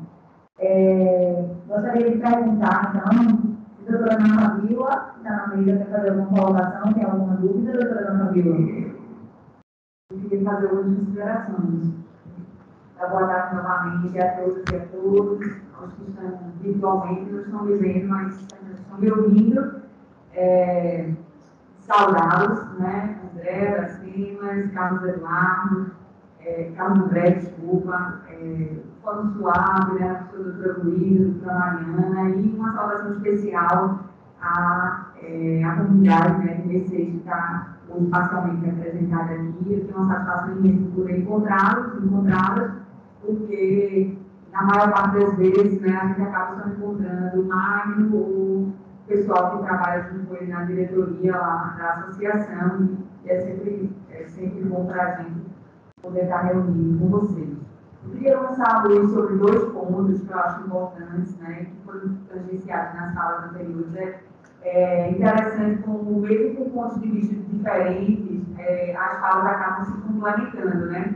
Eu vejo a colocação da participante, né, que esse serviço político cobrou essa questão da disponibilização da documentação online, né, do parte de Suape, e isso vai ao encontro de um problema que a gente teve na instrução desse processo, que eu vou relatar aqui. Né? Eu vejo a colocação de Andréa sobre a preocupação com a abertura, mas vejo que também a colocação do Suape inicialmente, né, foi na fala de André, que não teria condições financeiras de fazer uma abertura integral de forma imediata. Né? Então, as peças vão se encaixando para que a gente tenha um panorama melhor do problema. A primeira questão que eu queria chamar a atenção aqui é justamente o que Mário pontuou, que é o papel da CPMH. E por que eu digo isso? Porque quando a gente vai olhar o histórico desse processo, isso é importante, por mais que a gente esteja olhando para frente, né, e é importante a gente olhar para frente, mas a gente não pode esquecer o que se passou, né? Primeiro, porque daí que a gente vai virar missões sobre como é que deve ser feito o acompanhamento dessa obra agora. E segundo, porque nós estamos falando de um bem que é de todos, né, que é o bem ambiental, além dos prejuízos que a comunidade sofre, né, financeiros e até de cunho afetivo, mas o bem ambiental é de todos. Então, a gente não pode simplesmente passar uma borracha e dizer agora o rio vai ser aberto e a gente vai esquecer o que se passou. E quando a gente vai olhar esse processo de licenciamento, o que é que a gente verifica? A gente verifica um órgão de fiscalização que se quedou inérito, que ficou a reboque do empreendedor. E eu posso dizer isso com muita tranquilidade, até sem temer estar sendo injusta, porque quando a gente vai analisar o processo, o que é que a gente vê? A gente vê que Suape protocolou esse requerimento lá em 2007 para fazer essa obra, apresentou um relatório de um projeto básico, na época foi feito pela Projetel, em que teria avaliado as alternativas. Então, essa colocação que o professor Clemente fez, ponte sobre o Rio Tatuoca, isso foi supostamente avaliado. Mas até o leigo, quando olha o documento, eu acho estranho, porque é um parágrafo. Eu estou aqui com uma folha aberta na minha frente, folha 22 do documento civil. É um parágrafo sobre a possibilidade de instalação de uma ponte sobre o Rio Tatuoca, ao invés de um enrotamento. Então, esse exame não foi feito pela CPMH na época, esse estudo foi recebido como pela CPMH. Né? Como é que isso foi avaliado lá? Infelizmente, a gente não tem a resposta, porque esse processo foi extraviado. Né? A maior parte dos documentos relativos a esse processo foi extraviado. Nós passamos mais de um ano expedindo ofícios da CPMH. Eu me reuni com o diretor, na época, salvo da unidade de gestão costeira, para conseguir essa documentação. Oficiamos também Suape para que disponibilizar essa documentação que dispunha. Mas a gente não tem uma série de documentos que são relevantes para saber como é que o órgão ambiental recepcionou esse estudo que foi inicialmente colocado por Suape. A gente sabe que foi feita uma vistoria, até essa vistoria inicial, coincidentemente, foi o André que participou, né? Mas a gente não sabe de estudos posteriores, por exemplo, um estudo de impacto ambiental. O documento da Projetec diz logo na introdução que outros estudos seriam necessários antes do desenvolvimento do projeto executivo, inclusive, é dito aqui, alerta-se a necessidade de desenvolvimento de estudos de impactos ambientais. para qualquer que fosse a solução adotada, fosse a ponte, fosse a travessia com meio de deslocamento, fosse até a utilização do acesso provisório que então existia e que foi considerado instável. Então, mas esse estudo que custo nunca foi feito e a CPH nunca cobrou, né? E aí foi expedida uma licença de instalação que tinha uma série de exigências que não foram cumpridas. E eu digo que não foram cumpridas porque, apesar da documentação ter se extraviado, de cara houve um condicionante que era, não pode impedir o fluxo e refluxo da maré. Então, isso aí já ficou, no mesmo ano foi feita uma vistoria e se verificou que estava havendo esse impedimento de fluxo e refluxo da maré. Então, descumprida a condicionante. Se exigia a elaboração de plano de controle ambiental, plano de monitoramento ambiental. Esses documentos foram enviados, mas era para ter sido feito diversos relatórios técnicos. Não se sabe se esses relatórios foram feitos, né, posteriores. A documentação que Suape conseguiu resgatar, né, diz respeito a uma outra obra de dragagem naquela área, mas não especificamente ao relatório técnico que era dessa obra, do enrocamento. Né? Então, a gente não teve depois esse segmento. E aí, o que é que faz o órgão ambiental? Se uma empresa, um empreendimento descumpre uma condicionante de uma licença, lá com a autorização, estabelecendo uma multa de R$3.000. E o dano ambiental? Cadê a reparação do dano ambiental? Isso não é o empreendedor que vai fazer de forma espontânea. Né? Se o órgão de fiscalização não for lá, não estabelecer, né, isso em termos de autorização, não cobrar do empreendedor uma solução, o empreendedor não vai fazer. Da mesma forma, a gente sabe que essa obra, e isso ninguém pode negar, porque está documentado, é uma obra de acesso provisório. Está documentado, inclusive é uma condicionante da licença. Quando o acesso definitivo fosse concluído, o acesso provisório deveria ser retirado. Essa foi uma das alegações, inclusive, pela qual se optou pela travessia do meio de enrocamento, porque se fosse ponte, segundo a Projetec, haveria uma enorme dificuldade na remoção posterior das fundações. Então, a partir do momento que a gente tem uma obra que tem uma licença para permanecer provisoriamente, como é que se passa mais de 10 anos e a nova fiscalização não cobra que essa obra seja retirada? O professor também colocou que os tubos estavam se desfazendo, que havia uma espécie de degradação da própria obra, e até o leito também pode concluir por que isso aconteceu. Porque a própria Projetec, quando vai fazer a proposta, quando vai fazer o estudo, coloca lá que o estudo foi feito considerando a vida útil estimada da obra, que era de 1 a 2 anos. Então, até quando o engenheiro foi lá mencionar como é que ele ia fazer aquela obra, ele levou em consideração que aquilo ali ia ser retirado em pouco tempo, em curto espaço de tempo. E o órgão ambiental, mais uma vez, não cobrou que essa obra fosse retirada, que esse acesso provisório fosse retirado. Né? Então, eu até compreendo as colocações no sentido de que, passado tanto tempo, é importante avaliar como é que vai ser feita a retirada, até porque eu não sou da área, mas eu não entendo que a obra, de alguma forma, possa se justificar. Entendeu? A permanência dela possa se justificar. O que pode se estudar como isso vai ser feito gradualmente, se de fato pode ser feito de uma vez só, se não pode. Agora, a questão que é importante pontuar é que, para que não se repita o que se aconteceu, é preciso haver transparência. Né? Então, essa documentação, a gente até solicitou a Suape um pouco em cima da hora, e acho que por isso também que a gente não recebeu, e pediu a CPH também, tinha pedido também que fosse enviada até ontem, e também não chegou, né, com relação a essa licença que foi concedida. A preocupação como eu coloquei aí para a representação da CPH, que estudos foram solicitados? Porque, vejam,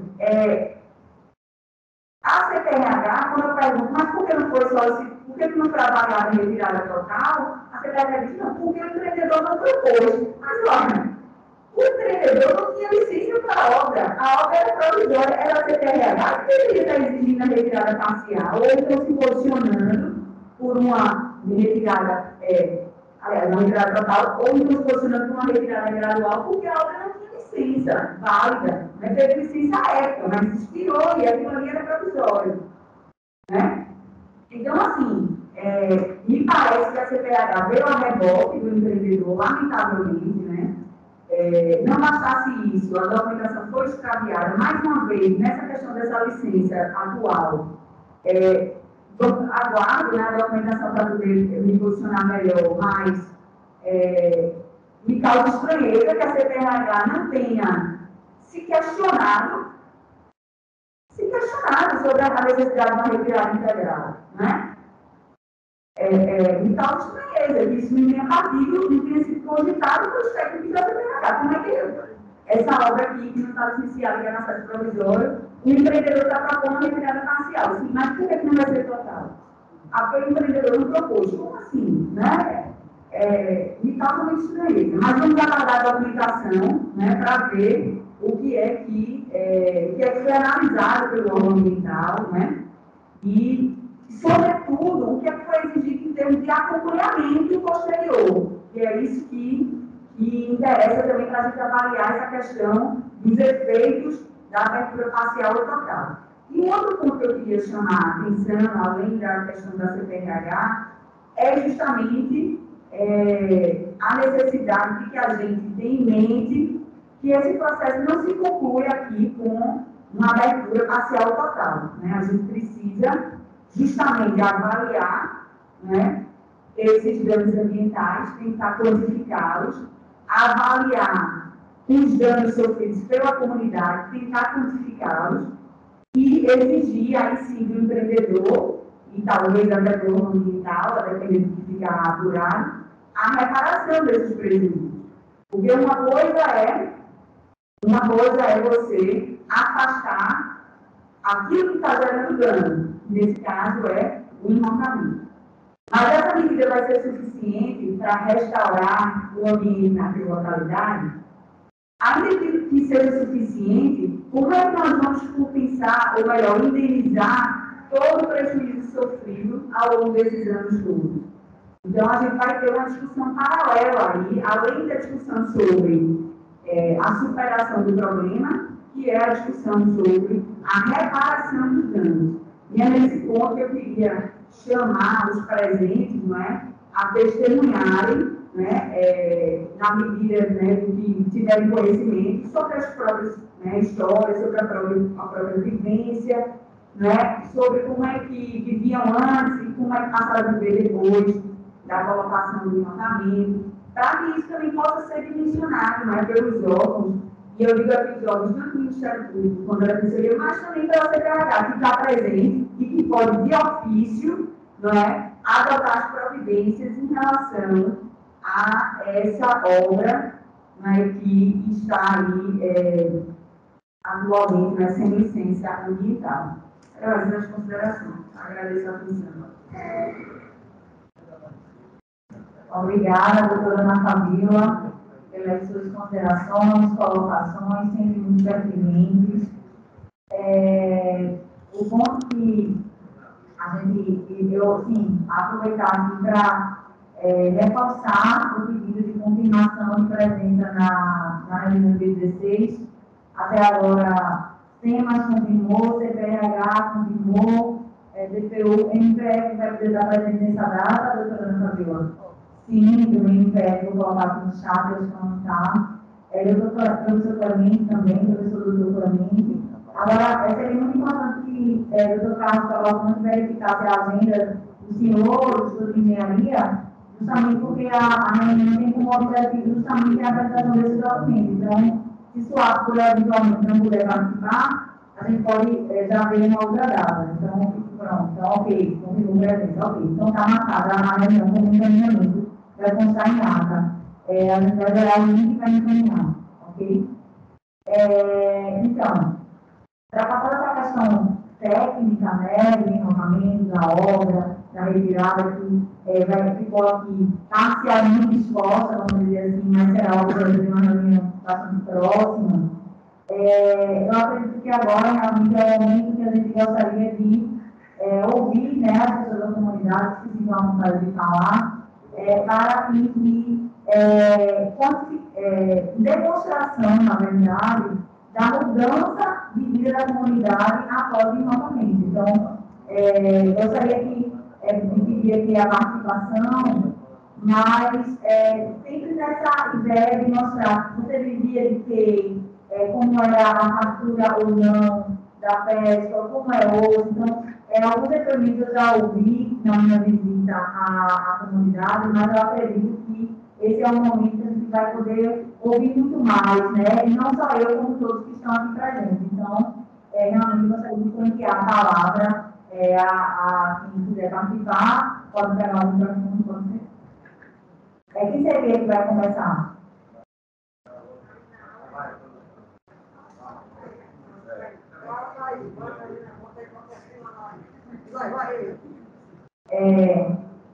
Mari, você pode dizer o nome completo para constar na ata?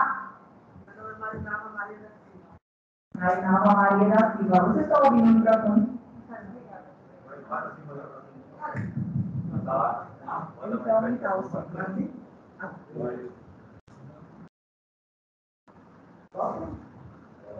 Boa tarde. Quero falar é Marinalva, do Quilombola da Mercês. Eu quero dizer que sobre o caso do Suape, uma reunião que ele convidou a gente a compareceu, ele falou que era 34 metros, não 32, como ele está alegando hoje, e ontem a gente não fechou a acordo em papel dizendo que a gente quer 34 anos. Eu gostaria que queria o rio todo aberto de vez. Outra, que uma senhora alegou aí, está preocupada sobre a água. Ela não se preocupa, porque antes de só chegar para lá, o mar normal, a gente na nossa casa não. A maré enchia e vaziava normal.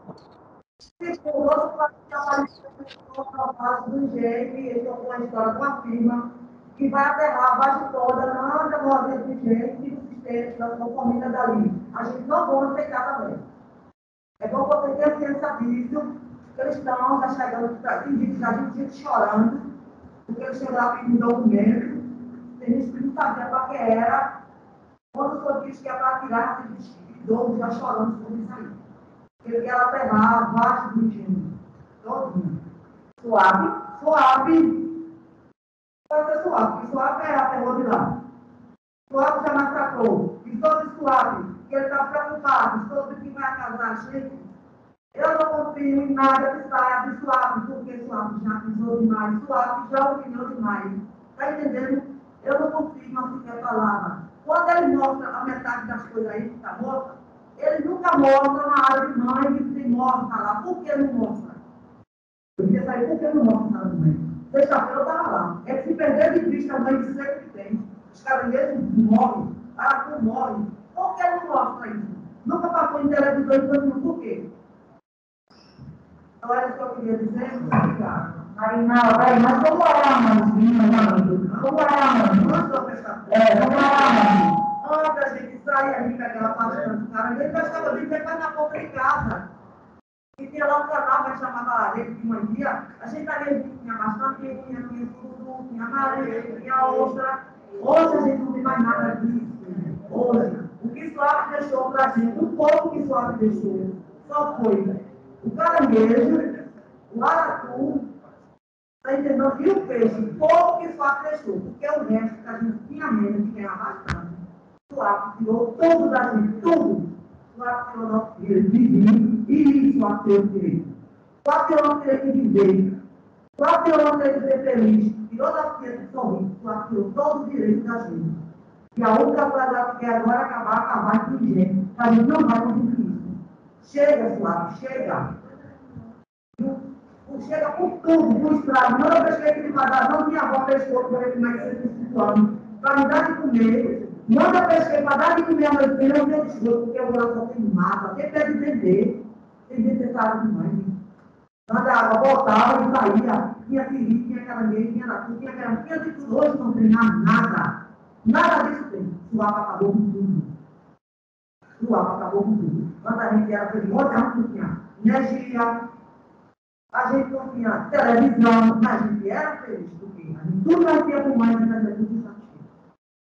Isso era de noite, carne saindo fechado, carne de noite, isso era de dia, lá para que fosse a gente trazia, isso estava cheio. Hoje a gente não traz nada. Essa senhora que falou aí sobre a preocupação da água, da altura da água chegar, ela deveria ter se preocupado antes, hoje capaz agora, porque pode chover e chega uma casa afogada. E hoje a gente não vai sair de lá para construir, não. Minha avó nasceu lá, morreu, eu quero fazer a mesma coisa. Eu só quero sair de lá para o sul de perto. Muito obrigado. Obrigada. Boa tarde a todos e a todas. Né? Meu comunicado aqui também é que meu nome é José Reis da Silva, sou vice-presidente do Quilombola. Hoje a situação é essa. Todos os dias, se eu não trabalhar de segunda a sexta-feira, eu estou na bolsa. Se o cara escalar no sábado, vou mais lascado ainda, porque todo dia que eu levo para 3 horas na madrugada, tem que pagar um carro de lá de onde eu moro, ter um carro, pegar um carro, mas estando aí, só estão dentro dessa favela para ir trabalhar. Né? A fazer mesmo assim. Por quê? Se eu não souber, tem precisão, porque eu já coloquei minha vida e pegar 50 quilos de camarão, ou seja, era no dia, não era assim, não, no dia. E se eu tenho medo se a gente vai abrir, se abrir, e o Rio vai recuperar uns 6, 7 anos, eu acho que ele vai voltar. Eu não sei nem que estou com vida, mas eu quero ir voltando. E se eu não tivesse lá, é tudo que a minha irmã falou aí, me mostra, eu não vou falar a mesma coisa, eu tenho que iniciar certo desempreendimento, invade o nosso território, bota o desempreendimento dele, bota o dinheiro dentro do bolso e sai. Porque hoje, quando eu entro na casa de 7 horas da noite, eu chego no carro, tenho que esperar uma hora, eu vou virar de 7h30, para pegar esse ano, para 7 horas da noite lá, no deserto, tem que saltar em cima daquele guarda-redes da pista. Porque eu tenho que saltar lá porque não tem parada. Nós, na nossa comunidade, não tem parada. Agora, em cada empresa, tem parada. O meu carro, mesmo no passado, aí, eu comemorar na pequena da minha comunidade, trabalhando para a verdade também, ele me obriga a pagar, eu passei 2 anos pagando, porque eu disse para receber, ele me chamou de 20 euros, o vinculado ao PL, eu disse que eu tinha um cargo, eu paguei que não era para me ter pagado. Mas se eu fizesse isso, que minha menina tem ali, dava seu dinheiro, eu vou por isso, eu vou todo mundo. Aí meu amigo pagou o dinheiro para começar a ir a peça, eu tenho lá o carro dele, ele já tem poder de tudo. Se eu tivesse cabelo com ele do carregamento, eu estou com a pena aqui, ó. Isso aqui, gente, não é doente. Não foi porque ela não se cai, não. Isso aqui foi doente por toda coisa. Então, para de pensar, negócio de ligar.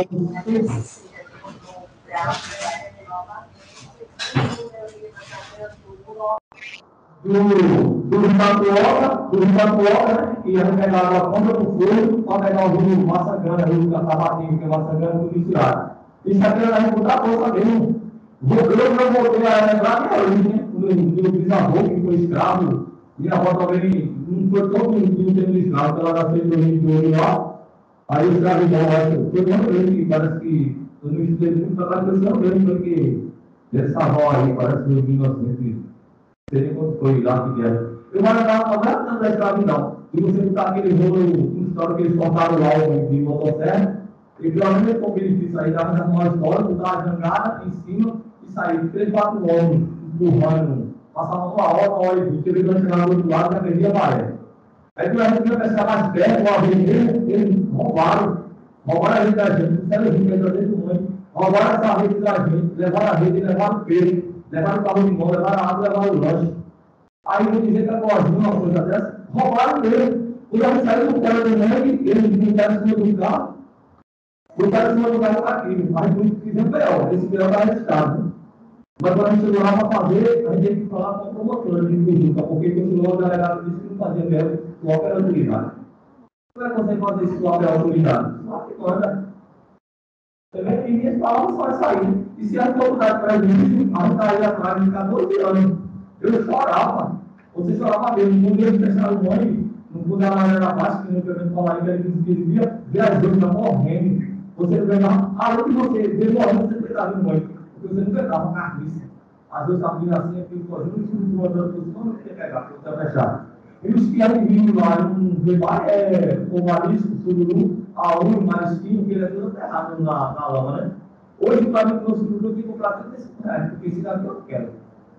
A gente pega lá no Tabatinho, a gente paga R$35, que eu posso também fazer aquela lama mais pesada. Por isso, eu já fazer isso. E a correta é essa, né? E um outro aí, da comunidade, até hoje está pagando pedágio. Lá a gente não pode. A gente tem que ter aquele carro velho que a gente conseguiu comprar ainda, que teve que comprar lá também. Você vai ter que morrer com ele. Até ele se acabar lá na nota velha. Porque se você for lá trocar ou dar lá para pegar outro melhorzinho, você já não passa mais de pedágio. Não é para ficar. E a situação da gente é essa aí. No caso, obrigada, só uma pergunta. No caso, antes você trabalhava como pescador. Sua família, seus ancestrais. Todo mundo como pescador. Todo mundo como pescador. Minha avó nunca fechou carteira de todo nenhum. Ela era pescadora. Minha avó Luzia. Quando ela não aguentou mais amarrar o filho dela na mão, ela levava a gente para amarrar. A gente era pescador mesmo. Desde que eu comecei com 23 anos de idade, eu juntava mariscão. Minha mãe ia tirar mariscão. Veio com uma tia tanto, que ela levava 3 meninos para juntar. Ela só tirando uma enxada assim, no carro, jogando na mão assim. Era 37 para juntar e era que a gente não conseguia. No cruzado, na aroeira, no maracujá, o tiseiro, no lamarão do campo.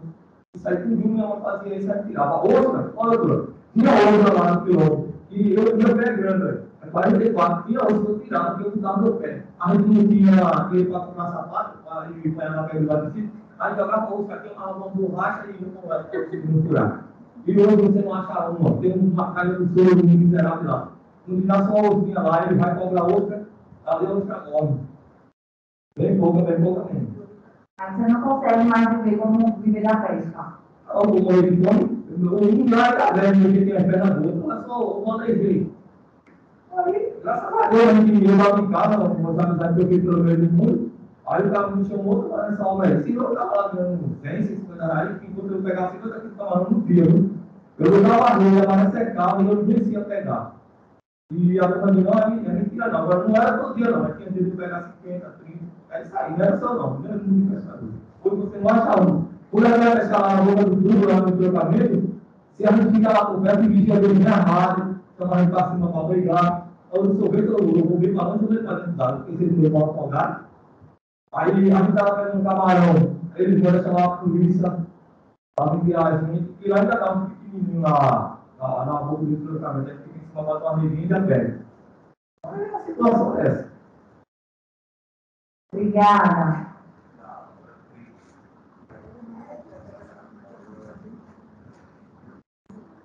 Boa tarde, meu nome é José Miguel da Silva Filho, mas eu sou conhecido como Marrom Quilombola, né?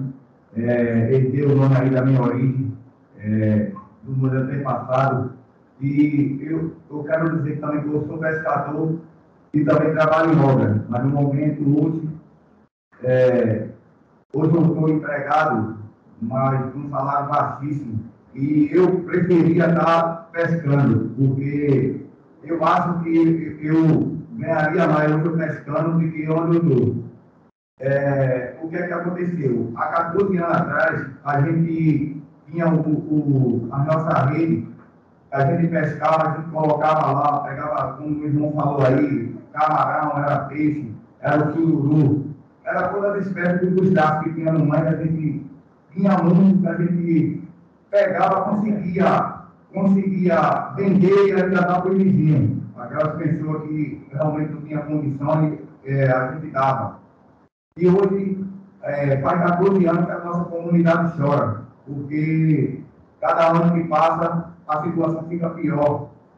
As redes que a gente tinha são redes caríssimas, essas redes que é de seda, que alguém pesquisar aí na internet, o metro delas são caríssimos, e essa de camarão que é cara mesmo.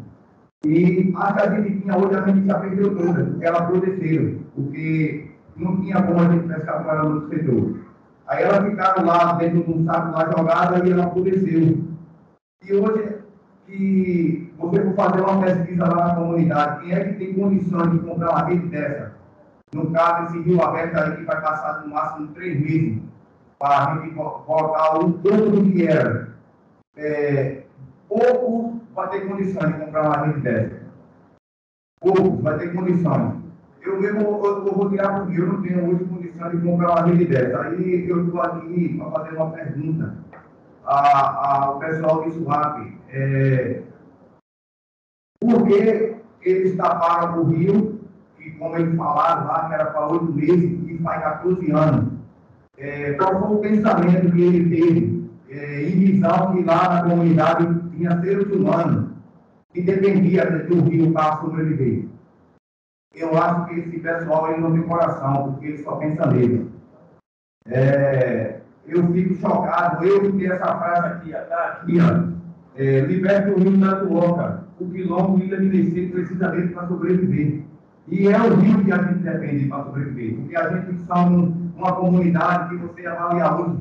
Dentro da comunidade tem pessoas capacitadas para executar algum trabalho dentro do complexo portuário. Mas eu não sei por que motivo que a gente somos negados. Chega qualquer empresa dentro do complexo, a gente somos negados a essa vaga de emprego. Eles preferem trazer alguém de fora. Trazer alguém de fora, do estado de fora, e não procura alguém ao redor da comunidade para prestar um ato de solidariedade. Eu acho que era um momento que, pelos que ele causava para a nossa comunidade, era para ter um vínculo, que tem alguém dentro da comunidade que não todas funcionam, mas tem gente que depende, que executa alguma atividade dentro dessas áreas. E a gente são esquecidos. A minha pergunta é essa que eu quero deixar aqui. Por que acontece isso? Será que a gente não somos gente? Será que eles estão vendo que a gente estão julgando a gente pela nossa cor? Tem esse ato de racismo, como o Mariana falou aí. Eu queria saber o motivo desse pessoal tratar a nossa comunidade e aquelas comunidades ao redor dessa maneira. Eu acho que não importa, a gente somos seres humanos e devemos ser olhados de outra maneira. Essas são minhas palavras.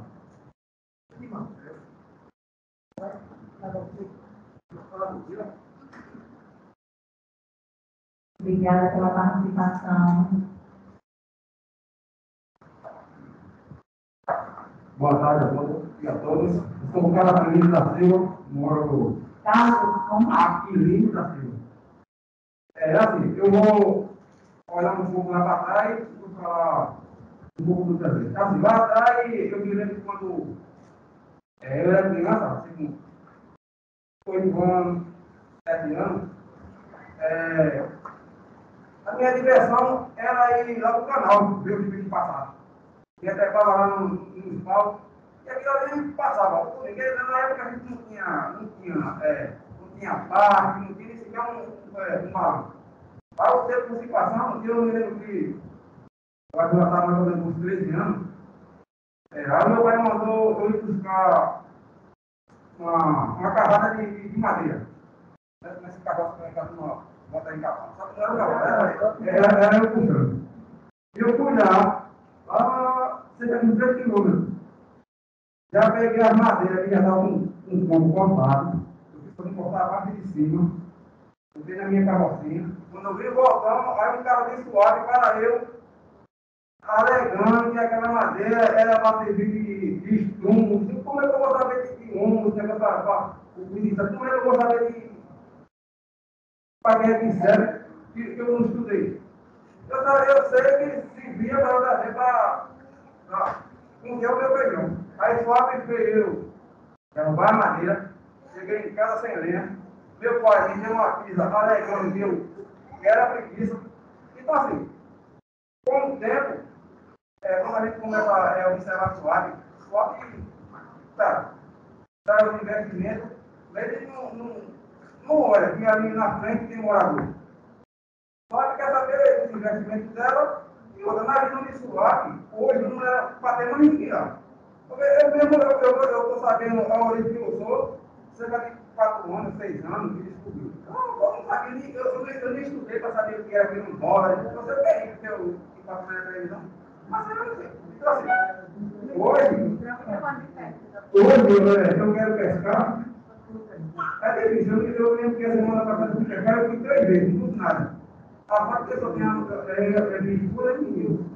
Aí eu não vou pescar, aí eu digo, vou pegar hoje. Se eu pegar pelo menos um, eu boto dentro de água, aí a mulher com um pedaço, eu come outro, eu faço assim. Eu como um pedaço, a mulher come outro, e eu faço o virão com o menino. Então assim, Suape, ela não quer saber que ela tem um morador. Quando uma Mariana falou uma fala ali, a respeito de Suape, assim, se fizer uma empresa do gerado, assim, quando chega uma empresa que vai indenizar um morador, e quando Suape indeniza, a gente vê a diferença de preço. Aquela empresa, a chefe indenizou o pessoal, o preço foi lá em cima. Quando é Suape, o preço é lá embaixo. Suape alega que tem uma casa, né, que é uma casa, mais ou menos, que é 26 metros quadrados. Então, assim, o que eu vejo que cada vez mais a gente estamos sendo envolvidos com o Suape. Se não fosse o ISOL, só que eu não sabia que tinha DPU, Defensoria Pública, o Ministério Público, o Suape tem uma grande participação aí nessa permanência da gente lá. Então, o que eu vejo que cada vez mais a gente está sendo envolvido com o Suape, eu peço que o ISOL que não dá ruim. Porque a gente está grande, e o grande é o poderoso que tem dinheiro. Isso não é também falar. Nada. Vamos lá. Antes, eu me lembro que na época não tinha nem geladeira, aí tinha que samburar, a gente só pescava 2 vezes por semana. Aí tinha que samburar, estava lá, aí de vez em quando eu ia lá com uma vara, catucar, que depois não deixava comigo, catucar, um dia, aí eu ia levar a partida, assim. Era um tipo bom, porque eu não ia por mais de 5, 6 vezes por semana. E hoje eu consegui 10 quilos de peixe, eu tenho que 4 vezes, 3 vezes. 3 vezes eu fui de pequenada. Então, assim, quando eu começo a olhar para o passado era muito bom. Eu não tinha o equipamento que eu tinha hoje, mas até na beirada assim, eu passava assim uma bolsa, eu pulava fora. E hoje está complicado. Está complicado e eu estou vendo que está difícil para sobreviver. A gente tem que correr para a empresa, quando a empresa a gente não tem capacidade, muita gente não tem capacidade, ele não é legal, por exemplo. As empresas vêm, ela quer ter lucro. Quando ela vai me ocupar, porque eu moro na área de Rio.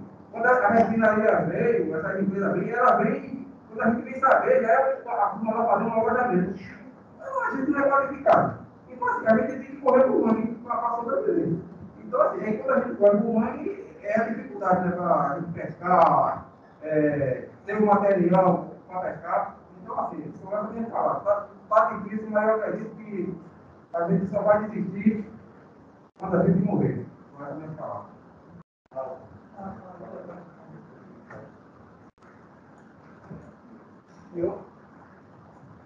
Boa tarde a todos. Boa. Meu nome é Rinaldo Rodrigues de Freitas. Rinaldo, como é que acaba para poder aparecer para quem está no online, por favor? É Rinaldo Rodrigues De Freitas. de Freitas. Vamos falar. Conhecido como Nau Pescador. Nau Pescador. Eu quero só ressaltar aqui e dizer o tempo que se fala muito em Ilha de Mercês. Ilha de Mercês está dentro daquela complexidade gigante.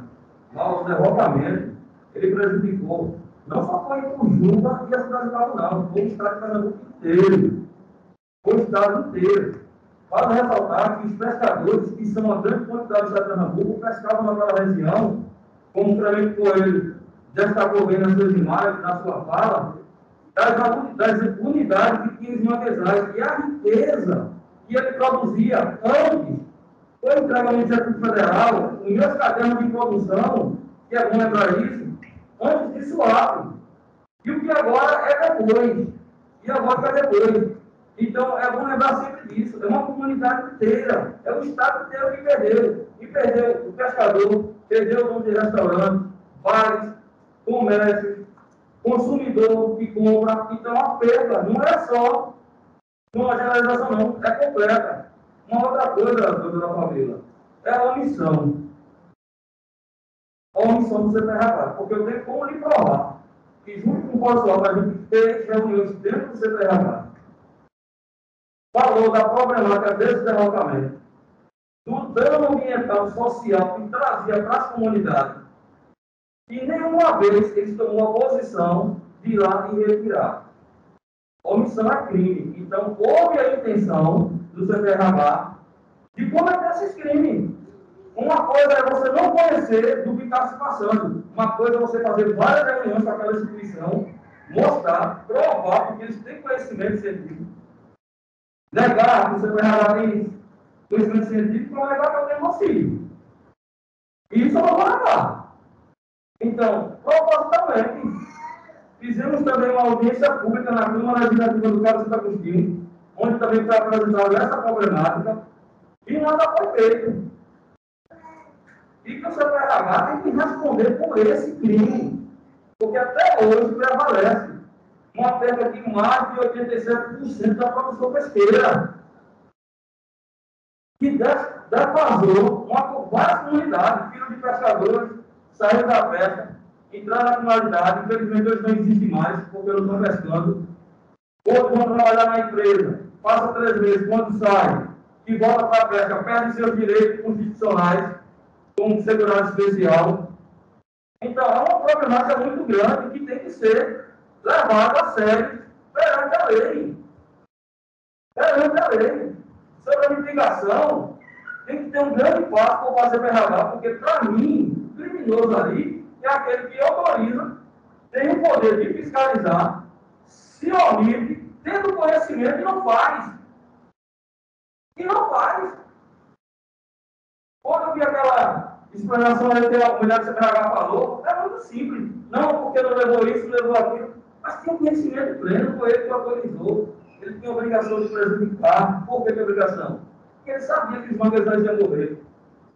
Quando se trata da ligação dos manguezais, se você for do lado oeste do Rio Maçangana, temos uma grande perda de manguezais. Por quê? Porque a água do Rio Meré e o Rio Tatuoca não flui naquela área. Temos que lembrar que a maré, temos 4 marés, com depuração de sedimentos diferentes. E isso não existe mais em certa área. Eu fui hoje lá no Bar do Doido, se você ver a enchente que estava lá, porque eu não tinha aquela enchente naquele tempo. Eu estou com 50 anos, faço agora 50 anos, nunca tinha visto os mangues transbordar. Devido ao fechamento, porque eu não tenho mais a ligação, e isso é muito sério. Isso é muito sério. E que até hoje, enquanto não ser se resolvido essa situação, pescadores e comunidades vão ficar sofrendo. Quero também deixar claro a importância da abertura do Rio Tatuoca. A importância, porque o restante de mangue que hoje vive para no futuro ter uma reprodução de peixe, que é o berçário do peixe, são os manguezais, é ter a abertura do Rio Tatuoca. Não pode ter melhoramento de estoque pesqueiro se não retirar até derrocamento. E é isso.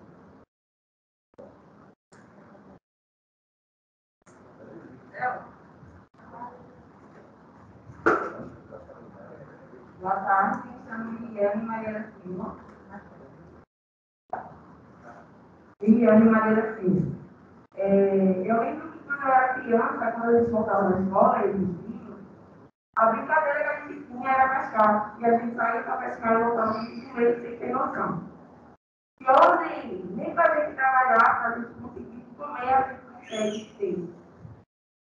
Então, eu estou com um pequeno, eu estou fazendo barulho ali atrás. Então, esse rio aberto vai ser essencial, não só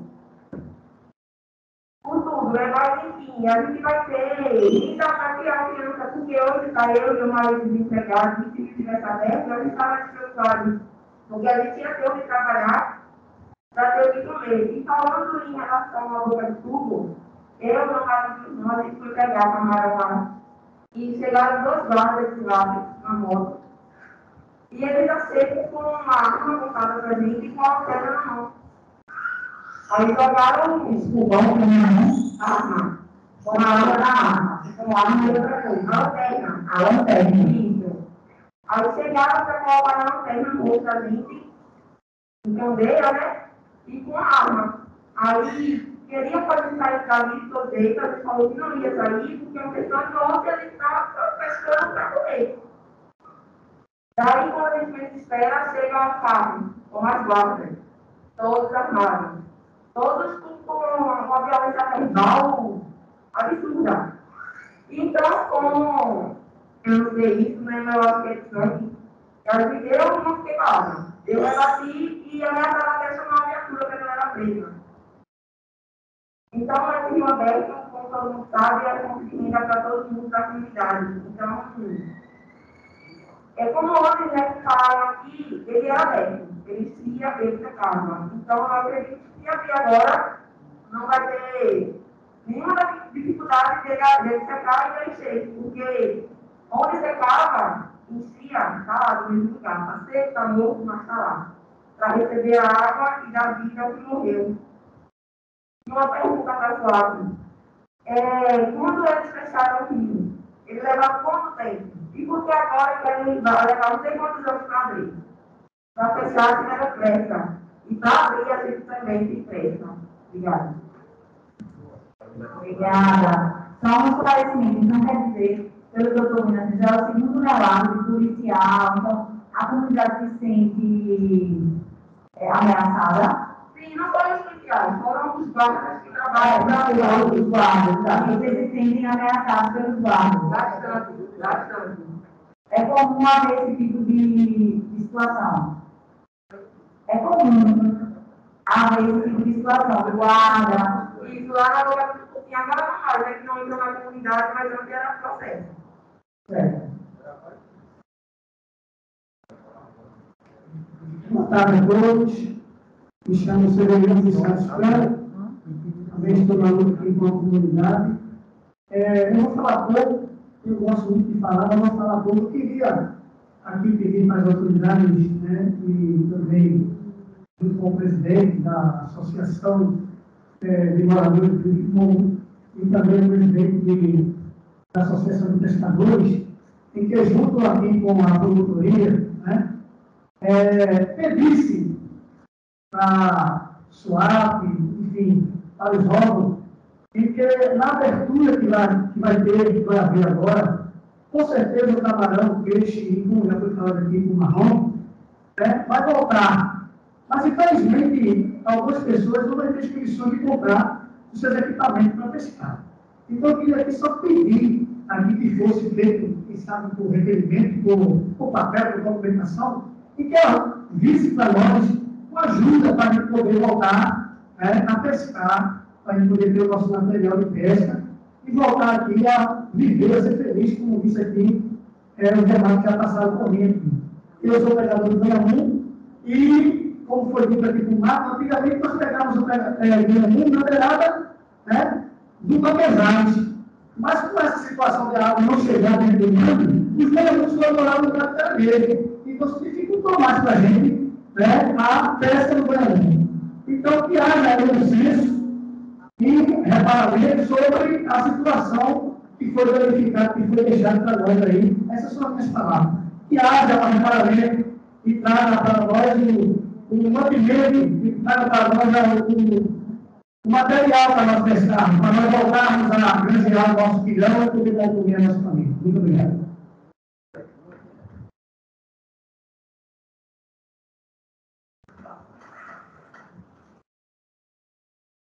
Boa tarde para todos. Meu nome é Miriam, né? Eu vim aqui. Que já está falando de Suape, né? O Suape tem muitos problemas, né? Meu esposo, já que a pesca foi parada, né? Por causa disso que aconteceu lá, no acontecimento, né? Aí meu esposo, ele pegava camarão. Aí ele colocou um sítio lá por trás da MG. Aí sempre que estava tudo grande, bananeira, macaxeira, tudinho, aí os homens de Suape ia lá, cortava, derrubava. Ele fez uma casa, derrubaram 2 vezes. E é isso, né, que Suape traz à comunidade, né? Nós não tem nada de bom para falar de Suape, né? Os homens dele, como a Magna falou, ameaça mesmo. Uma vez meus filhos estavam pegando os tijolos de uma casa que derrubaram, eles chegaram com a arma para meus filhos para correr. Meus filhos chegaram em casa chorando, né? E esse é o dano que Suape traz para a comunidade, né? E essa é a minha palavra e eu agradeço.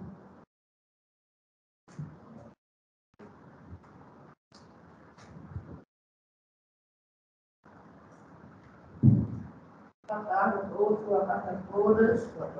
Meu nome é Maria de Fátima da Silva, eu sou nossa criada no Quilombola, né? Suape sempre faz isso, né? Com a gente.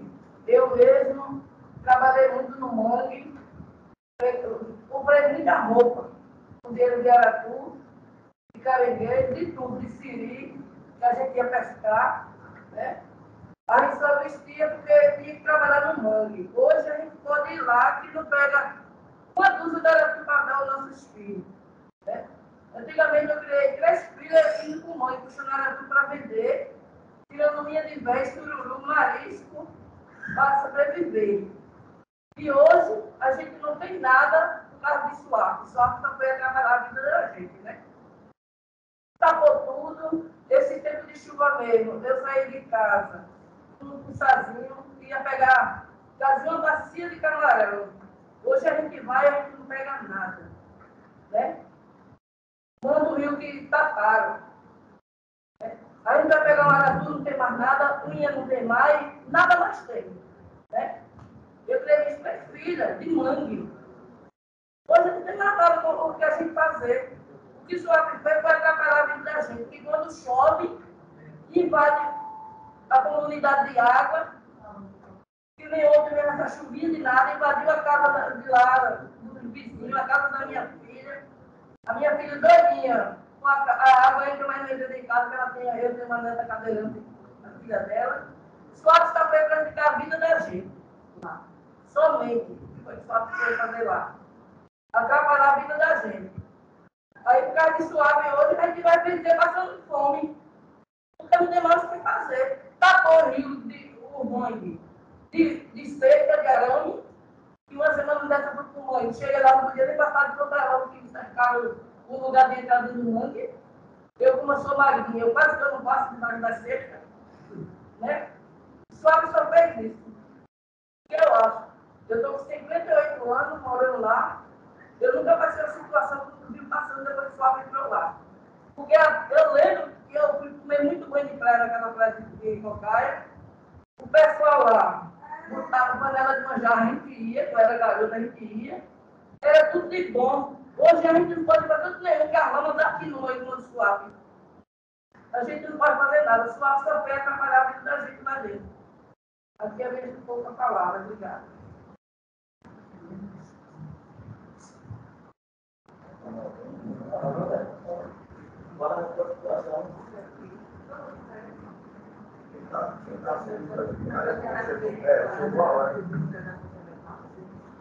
Boa tarde. Meu nome é Gerado da Silva Filho, sou nascido e criado ali, na comunidade de Ilha de Mercês. Tinha um carrinho velhinho, né, foi cadastrado no pedágio tudinho. Aí depois eu vendi, peguei um melhorzinho, aí agora a Suape me obriga a pagar para chegar na minha residência. Hoje eu já paguei já R$ 2.425. A prova está aqui, que esse comprovante eu estou guardando, estou colando numa folha de caderno, estou tirando o chefe para deixar guardado. Aí eu não sei até quando vai, entendeu? Eu estou pagando para chegar na minha residência. Eles falaram com ela. Tinha havido um acordo em relação aos carros da comunidade não pagar o pedágio, não houve, Magno?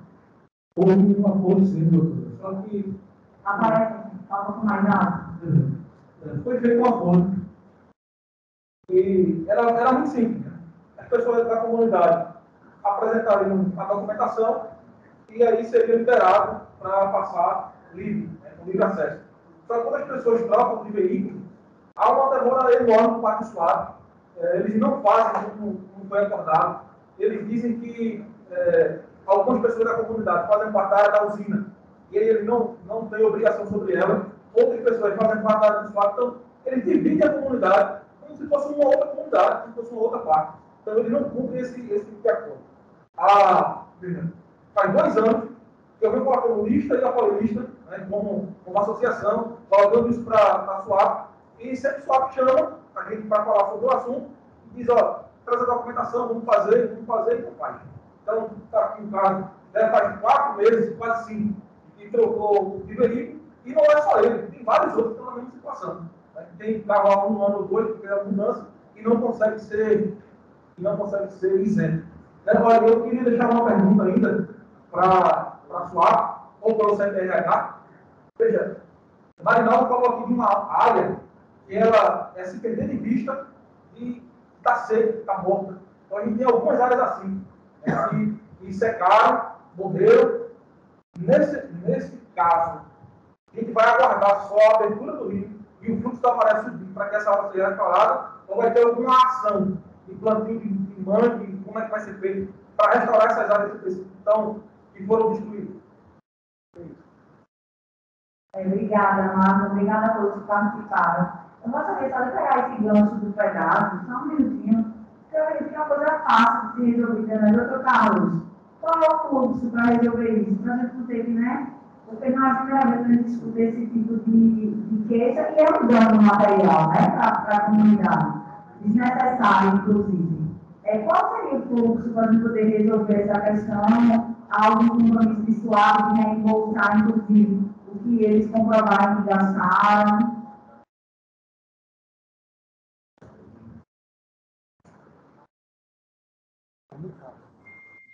Eu não sei se sou eu que fui provocado a falar. Aqui o som está muito ruim. Eu tenho escutado com muita dificuldade. Não sei se os demais que estão em home office estão com a mesma dificuldade que eu, mas eu tenho escutado parcialmente as questões. E das questões que eu escutei, muitas são fora da minha alçada. Eu não tenho condições de responder e peço que tudo que foi colocado aqui possa ser encaminhado para a alta direção da empresa, para a diretoria, presidência da empresa, para que a gente possa responder por escrito tudo que foi colocado aqui, porque tem muitas questões que são da diretoria fundiária e patrimonial, tem questões que são da diretoria de novos empreendimentos, de novos negócios, de relações interinstitucionais, tem assuntos que são da assessoria jurídica da presidência, diretamente com o presidente. Então, seria premeditado da minha parte sair respondendo as questões que foram colocadas aqui de maneira precipitada. Então, peço que seja formulado por escrito, essa ata da reunião vai ser encaminhada para a alta direção da empresa para que a gente possa se posicionar. Além disso, tem a questão do áudio, inclusive eu vou solicitar, doutora, que a gente possa participar fisicamente aí, não sabia que era possível participar fisicamente, porque há uma perda, pelo menos para mim, grande em relação ao áudio dos participantes aí do auditório, né? E o que eu posso me comprometer é exatamente aquilo que nós estamos fazendo na área de meio ambiente e sustentabilidade e da qual eu respondo. É isso. Doutor Carlos, só para esclarecer em relação a essa questão do áudio, pessoal, a reunião ela seria completamente online, certo? Entretanto, para viabilizar a maior formação da comunidade, foi verificada essa possibilidade de fazer essa audiência pública de maneira híbrida. Especificamente em relação à Suape, eu mesma, doutor Carlos, mandei uma mensagem para a pessoa de Suape com que eu tive contato, foi a Camila. Cecília. E eu falei da possibilidade, indagando, inclusive, o professor Clemente também foi indagado, pelo menos para os expositores, né, se eles gostariam de estar presentes aqui.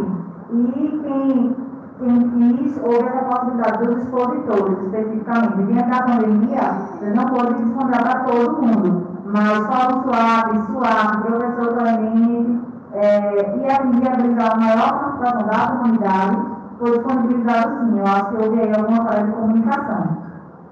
Mas, em relação às outras questões, tudo vai constar na ata, tá certo? A ata ela vai ser revisada e enviada para todos os participantes. Entretanto, só em relação especificamente a essa última questão do Magno, caso você não tenha escutado, como foi o meio ambiente, às vezes eu posso dar alguma resposta. A pergunta dele foi a seguinte: vai ser feito desenvolvimento parcial, né? E aí, a tendência é que esse fluxo da água, né, do modo volte, doutora, depois eu quero falar. Oi? A pergunta existe no processo algum tipo de remuneração prevista já no processo desse primeiro momento? É isso, Mário, na sua pergunta?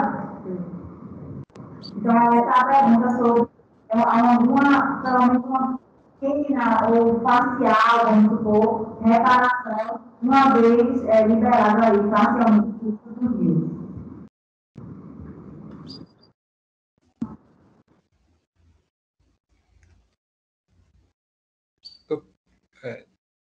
Doutora, boa tarde.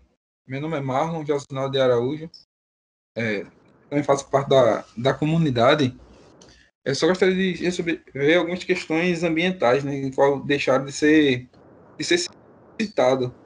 Um deles é o relatório de impacto ambiental e o EIA-RIMA, que se chama, né? Porque o dano que foi causado à comunidade foi feito um barramento, e um barramento se torna uma represa.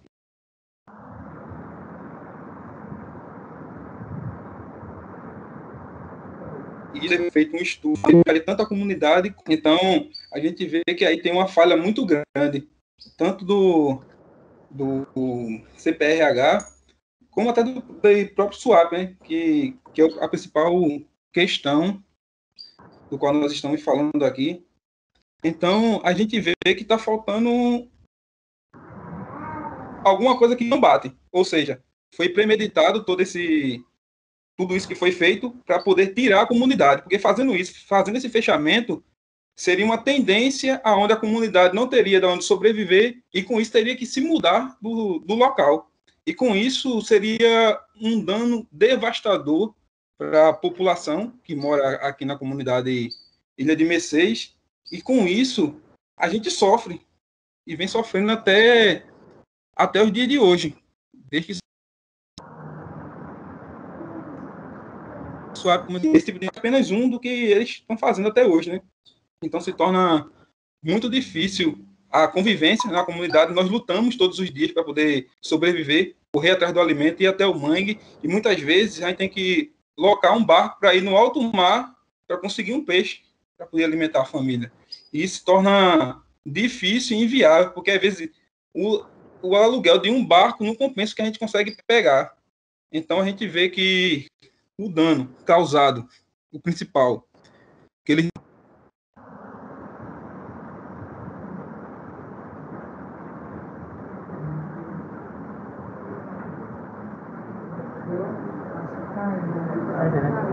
Acredito que a internet de Marlon deve ter tido algum problema. Mas vamos aproveitar, doutor Carlos Cavalcante, se puder responder então a pergunta que foi feita aqui que eu lhe repassei de Marlon, né? E essa do Marlon também, para a gente poder encaminhar.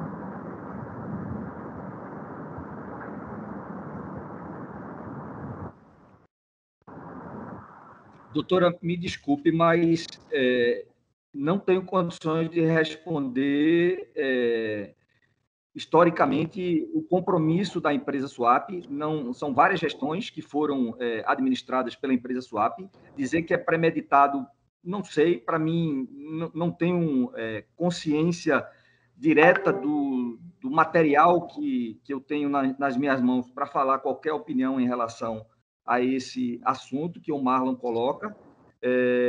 Existe uma referência das licenças que foram estabelecidas para a dragagem do porto interno de Suape, de que seria recomendável a manutenção do acesso provisório desse enrocamento. Nós temos 2 licenças que falam explicitamente na manutenção desse enrocamento. Isso foi um dos motivos pelo qual a gente pela empresa Suape, não tomou nenhuma decisão de retirar o acesso provisório, seja parcialmente, seja integral, porque tinha um respaldo das licenças que foram emitidas para a dragagem e tecnicamente, seria recomendável manter esse enrocamento por conta do sedimento que poderia entrar na retroárea. Basicamente, o que eu posso colocar de questão direta levantada por Marlon é isso. Não tenho mais subsídio para colocar mais do que isso, não. Certo, doutor Carlos. Obrigada. Doutora Ana Fabíola tem uma pergunta a fazer. Vou passar a palavra para ela. Uma dúvida, Carlos. Eu não sei se você está me ouvindo bem, porque eu já recebi aqui um recado que está muito baixo o meu áudio. Você está me ouvindo bem, Carlos? Eu escuto, mas tem muito som de, não sei, ar-condicionado, ventilador, alguma coisa que deixa confusa a transmissão. Mas escuto a senhora bem. a pergunta que Magno fez, não foi Marlon, né? A pergunta que Magno fez é se agora, nesse projeto que foi aprovado na CPRH, foi contemplada também alguma medida para a promoção da regeneração da vegetação da área, independentemente da questão da abertura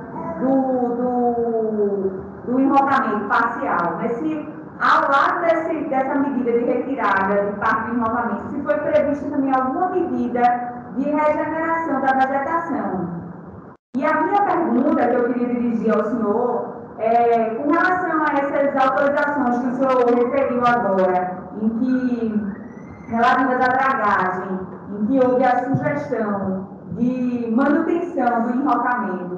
A minha pergunta é se o senhor está se referindo às autorizações que foram emitidas em 2020 ou se existe alguma autorização de ano anterior com a mesma sugestão.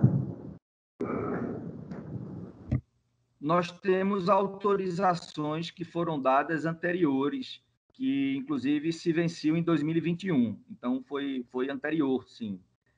Pelo menos 2 autorizações eu tenho acesso e tive acesso à licença de que na sua recomendação consta a manutenção desse enrocamento.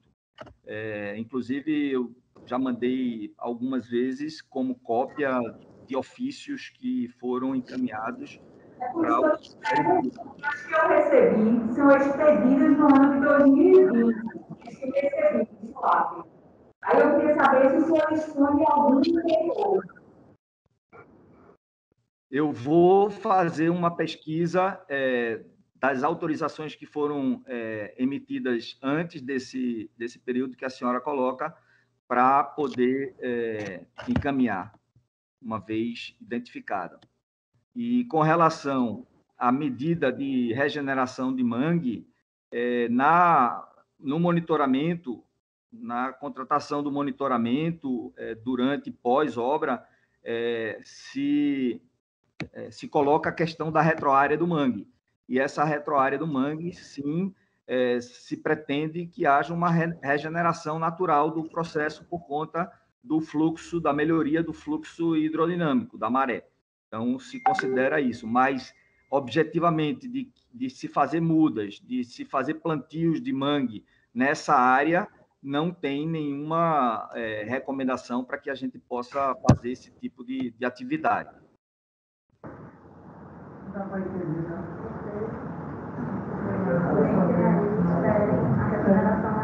Ok, eu acho que Marlon voltou e levantou a mão. Antes de passar a palavra para Marlon, queria saber se a doutora Fabíola tem alguma colocação ainda, alguma pergunta, alguma dúvida. Por enquanto, não. Então, Marlon, você me escuta? Sim, estou estudando agora. A palavra está com você, Marlon. Tá ok.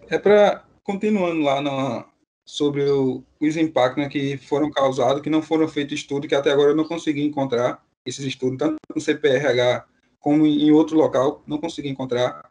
Já verifiquei de várias maneiras. Aí fica uma pergunta. E os danos que esses 14 anos foram gerados, fica para quem? Que até agora só a comunidade sofreu com isso. Então, ao meu ver, é uma situação que foi premeditada, onde a comunidade, de alguma maneira ou de outra, seria tirada à força, porque se você não tem o alimento, aí o que acontece foi como citaram aí, corre para alguma empresa para arrumar um emprego, e com isso passa 2, 3 meses e é tirado, e muitas vezes diz que não é mão de obra qualificada, mas realmente não tem como ser qualificada, porque o que a gente sabe fazer, a gente não consegue, porque foram tirados à força da gente. Então fica difícil, essa é a minha pergunta.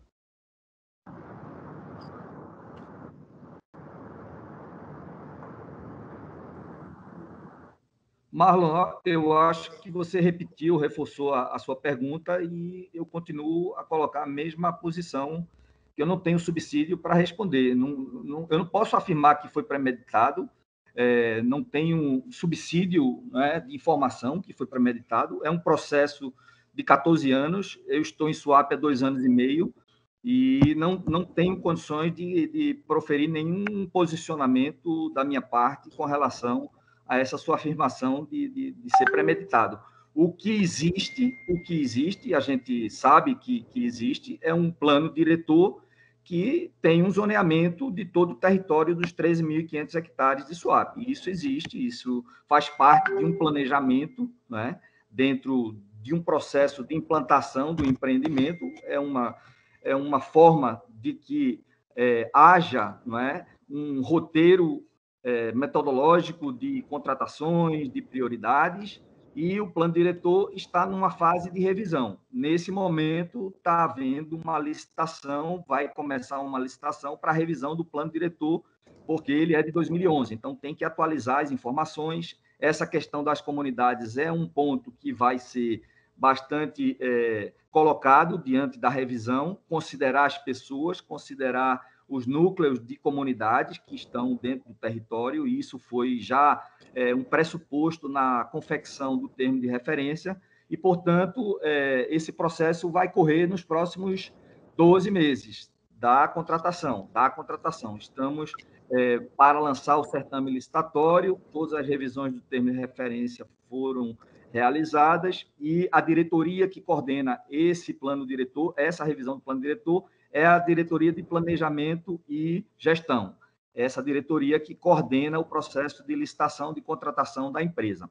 Além disso, o que posso colocar é que nós estamos aproveitando para fazer um novo diagnóstico da zona de proteção ecológica, que compete à Diretoria de Meio Ambiente e Sustentabilidade. Nós estamos fazendo uma revisão da parte do diagnóstico da ZEPEC, em que considera, como dito anteriormente, as comunidades, em que considera o modo de vida dessas comunidades dentro da ZEPEC, da Zona de Proteção Ecológica, e se pretende dar subsídio à revisão do plano diretor com base nesse diagnóstico e um novo plano de recuperação, de restauração dessa zona de proteção ecológica. Então, o que a Diretoria de Meio Ambiente e Sustentabilidade tem neste momento de subsídio é esse contrato com a revisão da zona de proteção ecológica, o novo diagnóstico e um novo plano de ação que será formulado diante dessas novas situações,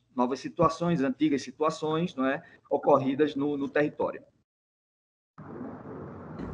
Desculpa, doutora. Então, fica mais uma dúvida, porque a gente foi tratado, puxado esse assunto agora, que foi para uma audiência pública. Então, toda a documentação que seria exigida para mostrar sobre esse assunto deveria ser mostrado agora, né? Todos os pontos ideais deveriam ser colocados à mesa, ou seja, se não tem nada, então foi feito de maneira desordenada, sem um plano, e colocando ou seja, sem um estudo, realmente sem um estudo. É certo que o senhor entrou agora, mas deveria alguém já ter colocado esses projetos em pauta, que é uma coisa específica. Já deveria ser reunido todos esses documentos. Obrigado, doutora. Eu queria que fala, se não tiver ninguém mais inscrito, porque eu não estou conseguindo usar o chat aqui, não estou conseguindo me inscrever. Então, se tiver alguém inscrito, eu queria só me inscrever. Pronto, tá certo. A título de encaminhamento, a gente vai se encaminhar para o encerramento, né? Acredito que aqui na presencial, as pessoas, todo mundo da comunidade já falou, não sei se teria alguém mais interessado em falar. Tem uma pessoa, então nós vamos fazer o seguinte, a doutora Mariana vai falar e posteriormente, desculpa, eu esqueci teu nome, Carlos vai falar e a gente vai encerrar por hoje, tá certo? Doutora Mariana, está com você a palavra. Eu queria trazer 2 pontos, né? Um ponto talvez dialogar um pouco com isso que Marlon traz, que é uma prática, né, que a gente constata ao longo da história, né, ao longo da forma como o Suape se relacionou com as comunidades ao longo desses anos, e a gente pode inferir de forma muito tranquila de que houve práticas voltadas a dificultar dificultar muito a vida das comunidades. Primeiro, se a gente utilizar Mercês como um exemplo, isso é algo que pode ser, que a gente pode atribuir para várias outras comunidades. Mas se a gente utilizar Mercês como exemplo, a apropriação da principal fonte de água da comunidade, a cacimba do Melo, né, que a comunidade não tem mais acesso à cacimba do Melo, a proibição de plantação, a comunidade não podia mais plantar culturas permanentes, senão chegava alguém armado e levava essas plantações, a comunidade não podia reformar suas casas ou construir casas novas, porque as casas de taipas estavam em estado precário, não podiam, porque senão chegava um homem armado, guarda de Suape, para destruir a casa que as pessoas estavam construindo.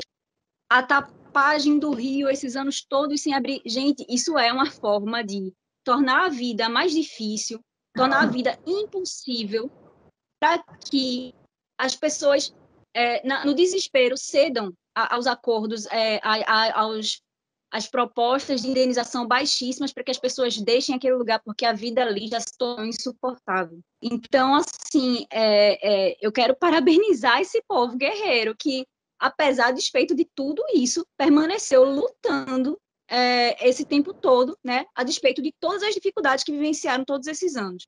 O ponto que eu queria colocar me preocupa muito, assim, quando Carlos André traz a questão da autorização emitida pela CPRH de outras atividades de dragagens, que traziam a recomendação do órgão ambiental do Estado de que fosse mantida o barramento, de que fosse mantido o dique como uma forma de mitigar os impactos das dragagens, para impedir o alastramento dos sedimentos das dragagens. Assim, é muito chocante que o órgão ambiental do Estado traga como solução para mitigar impactos de uma obra a manutenção de outra obra que é extremamente, profundamente impactante, que está de forma irregular há vários anos, e traga isso como uma medida de mitigação, quando existe competência técnica para apontar outras medidas de mitigação. O rio Tabatinga ou Maçangana está lá aberto, não tem nada para impedir. O que vai ser feito, então, para impedir o sedimento o alastramento do sedimento das dragagens? Se colocar um barramento ali, gente, assim, por favor, existem outras formas de se conter o alastramento das dragagens. Eles precisam ser adotadas, não pode ser utilizada como pretexto para se manter, para dar um revestimento de regularidade para essa obra. Então, assim, é muito preocupante, é chocante que isso seja feito, assim, parece realmente que a CPRH está a reboque do empreendedor, né? Isso não pode acontecer. O órgão ambiental do Estado não pode estar a reboque. Então, é isso.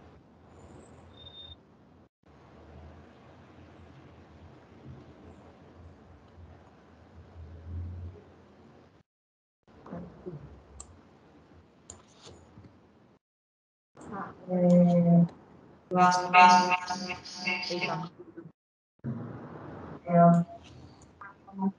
colocações. Estamos com áudio ligado. Eu vou pedir para desligar, obrigada. Eu acredito que aqui tem uma manifestação ainda no presencial, tá? E a gente vai se encaminhando após isso, se tiver alguma outra pessoa que queira se manifestar, CPRH foi citado bastante, depois não falou, mas depois disso a gente vai realmente encerrar, porque a questão técnica ambiental ficou acordado, né, doutor Carlos, de ser debatido de uma maneira mais detalhada na próxima segunda-feira, dia 16. Né? Então, eu vou passar aqui a palavra para Carlos, para Carlos, que está aqui presente. Tá? A minha pergunta é para o doutor Carlos, meu xará. Doutor Carlos, eu moro ali nas proximidades do Corpo de Bombeiros, porque a última vez que eu estive lá, eu vi lá uma maquete, e aonde eu moro é dois canal, onde vai ser atacado o navio. Porque você tem os projetos, tem os planos de vocês, de destruir tudo aquilo ali, e hoje está falando de reflorestar a mãe, onde vai ser atacado o navio. Me responda aí o que significa isso. Essas são minhas palavras. Você deu para ouvir, doutor Carlos? Você conseguiu ouvir? Doutora Maíra conseguiu ouvir parcialmente.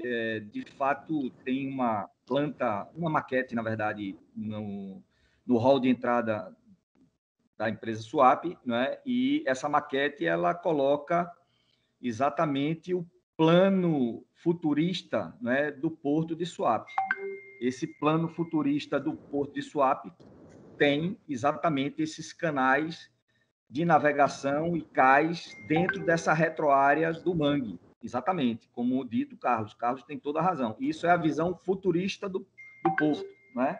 Agora, se isso vai acontecer nos próximos 50 anos, ninguém pode afirmar. Nos próximos 40 anos, tampouco. Nos próximos 30 anos, menos ainda, né?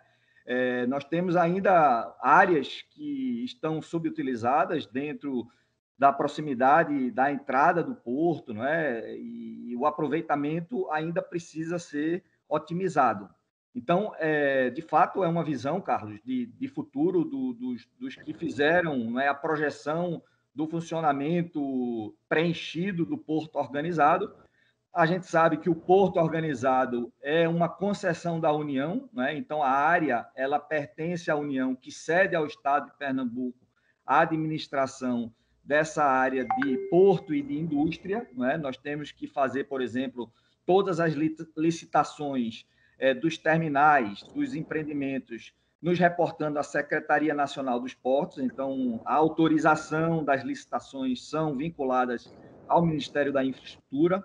E, portanto, é isso, é um plano futurista que está posto, não é? Está posto. Se ele foi discutido amplamente com a sociedade, não sei se foi, não é? Não posso responder aqui, não tenho condições de responder aqui. Se precisaria ser discutido com a sociedade, sim, eu opino que sim, tem que ser discutido, né? Tem que ser analisado. O próprio plano diretor, né? Em 2011, quando ele foi publicado por meio de um decreto estadual, né? Se ele foi discutido amplamente com a sociedade, não sei, não participei, eu particularmente não participei das discussões. Deveria ter sido mais discutido? Acho que sim, porque vocês estão dizendo aí que não participaram, né? Tem opiniões claramente colocadas aqui nessa audiência. Dá para fazer diferente? Eu acho que isso é, digamos, o espírito de fazer diferente do que foi feito anteriormente. Então, a revisão do plano diretor, considerando as pessoas, naquele plano diretor antigo, não considerava as pessoas. Por isso que os vigilantes de Suape iam nas comunidades, porque legalmente ele estava salvaguardado pelo decreto, de que não estabeleceria pessoas no território, o que eu acho um absurdo. Né? Eu sempre defendi que tem que ter uma visualização diferente da situação territorial, né? E a gente conseguiu colocar no termo de referência desse plano diretor a questão das comunidades tradicionais, das comunidades que estão ali antes do empreendimento, à luz do que a gente fez no Conselho Gestor do Parque Metropolitano Armando de Holanda Cavalcante. E o pescador sabe o que era a demanda lá, que não tinha nenhum representante da comunidade, não existia nenhum representante da comunidade no Conselho Gestor de um termo de ajustamento de conduta do Ministério Público de Pernambuco, e hoje a gente tem uma minuta de projeto de lei paritário, um Conselho Gestor paritário, 8 representantes da comunidade e 8 representantes do Conselho, 50%, 50%, é paritário. Daria para a gente fazer isso no território? Nós contratamos uma consultoria que fez esse trabalho lá no Parque Armando Holanda, para fazer o diálogo com as comunidades de Suape. Nós estamos, nesse momento, fazendo uma escuta nas comunidades de Suape, no sentido de estabelecer uma plataforma territorial de diálogo. Se vai funcionar, né? Não sei se vai funcionar, mas a gente está tentando fazer, porque vai ser importante, inclusive, para o plano diretor, que todo esse debate, essa discussão, seja colocado no plano diretor, para que a gente não caia num equívoco, não é? Histórico, não é? Se a gente pudesse corrigir, não é, o passado, seria ótimo, lá no passado, mas a gente tem que corrigir agora no presente. Então, são subsídios que eu julgo fundamentais a participação das pessoas. Agora, se as lideranças querem participar ou não, né? O caso específico de Pescador, que se retirou do Parque Armando Holanda Cavalcante. Ele disse, eu não quero participar desse conselho. Ele se retirou. legítimo, não quer participar, paciência, né? Mas a gente está buscando diálogo, a gente está buscando projetos que sejam de diálogo com a comunidade. A gente tem 22 estudantes do território de Suape que estão fazendo o curso técnico em agroecologia do Serviço de Tecnologia Alternativa, o CERTA, que tem mais de 30 anos de experiência com comunidades, com agricultores familiares, construindo novas perspectivas de desenvolvimento sustentável. A gente gostaria de fazer isso no território de Suape. Será possível fazer conversando com as comunidades? Não sei se será, mas a gente está tentando fazer. Então, tem uma série de questões que a gente poderia estar colocando aqui, né? O escopo de projetos que a gente está desenvolvendo aqui, com orçamento já em curso, com alguns resultados já em curso, que a gente, numa audiência como essa, fica refém totalmente de uma situação legítima, histórica, não é? Que vocês colocam com toda a clareza, com toda a evidência, não é? Mas que a gente tem condições de reescrever. E reescrever é partir para o diálogo, é partir para uma conversa, coisa que a gente está tentando fazer, não é? Então, é nesse sentido que eu deixo uma perspectiva, doutora Maíra, de primeiro agradecer a senhora por ter feito moderadamente, não é, essa facilitação de diálogo. Eu acho que é uma competência, né, de que haja a condição de a gente escutar o outro com respeito, né, com dignidade, e encontrar soluções, encontrar perspectivas, corrigir o passado. Eu acho que tem que corrigir.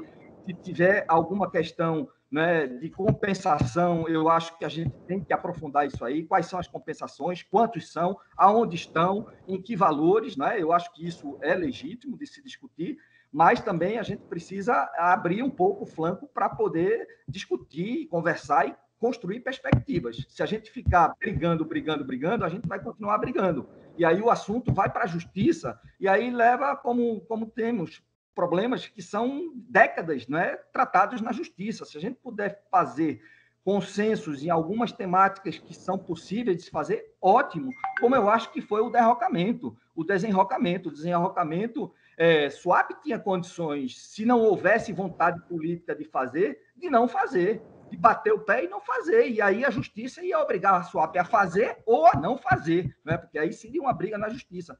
Mas desde o início, desde 2019, que eu coloco essa situação na empresa, Leonardo Cerquinho, que era o presidente, topou fazer isso, né? Mas a gente não conseguiu fazer no tempo hábil da gestão de Cerquinho. A gente colocou agora para Roberto Guzmão, que é o novo presidente, e ele topou também fazer. Também, se ele quisesse dizer, não, eu pago o preço para a gente não fazer, poderia ter batido o pé, né? E aquele termo de ajustamento de conduta a gente não assinou exatamente por conta disso, porque a gente achava aí uma interpretação, que era uma ação voluntária, né? É uma ação voluntária da direção da empresa Suape.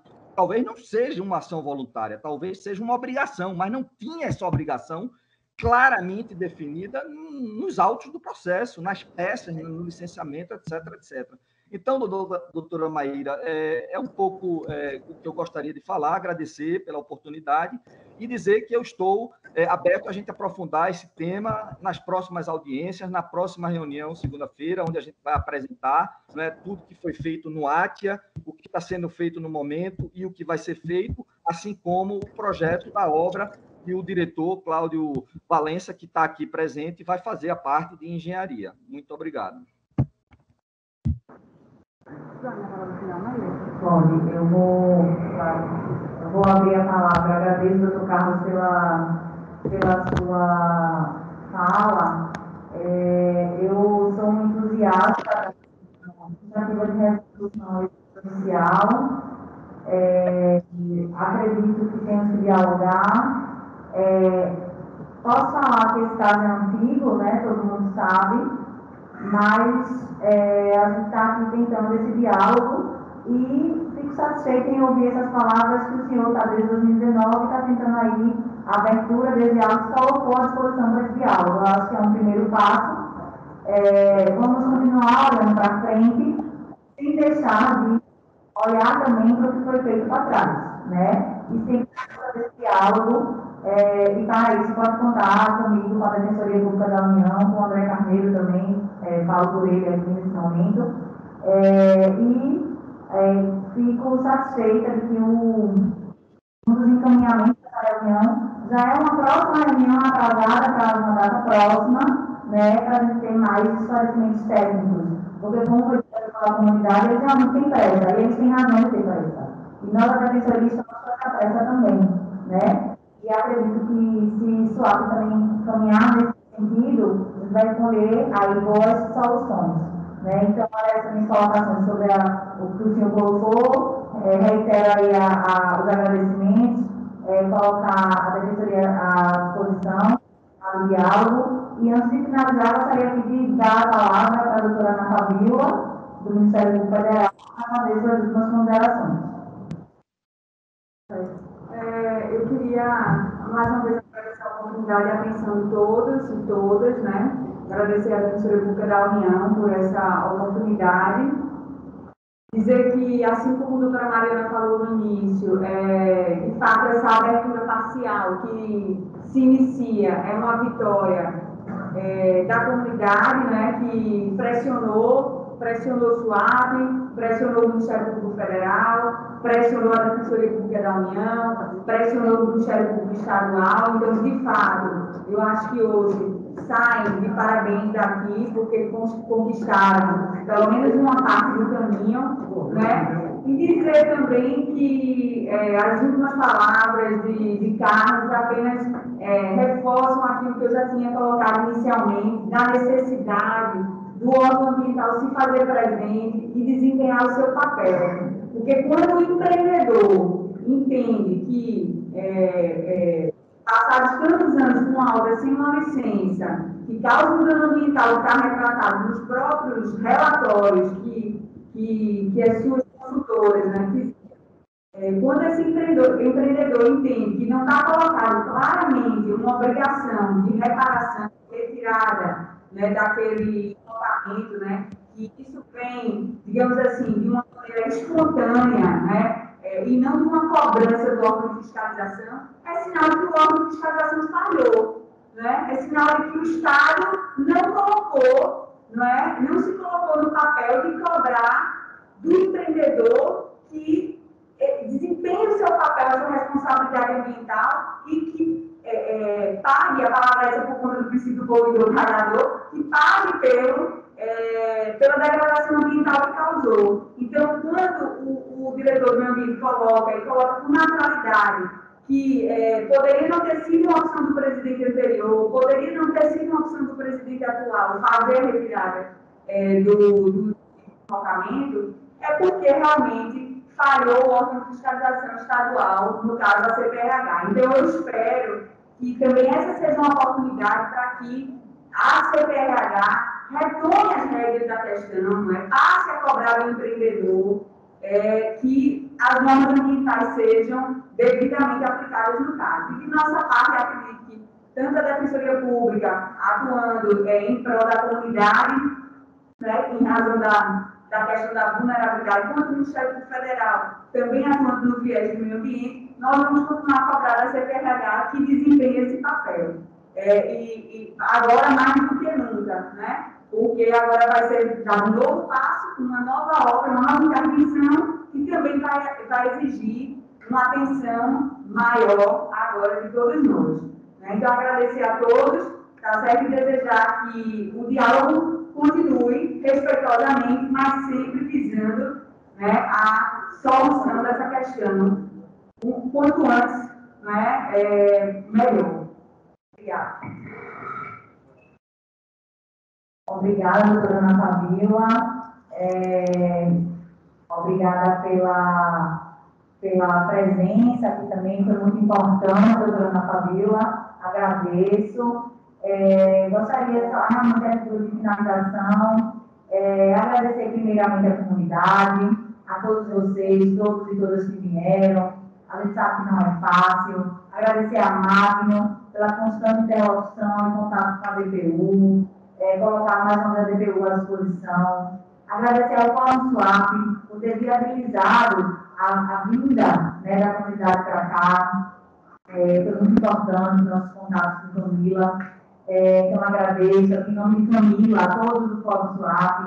Gostaria de agradecer a administração da DPU E aqui, na pessoa de Rafael, nosso técnico de informática, agradecer, porque sem ele essa audiência pública não teria se realizado nesse formato. Então, realmente agradecer ao empenho da chefia da unidade, a Ana Carol Bernard, Rafael, Claudiano e todo mundo que participou para que desse certo.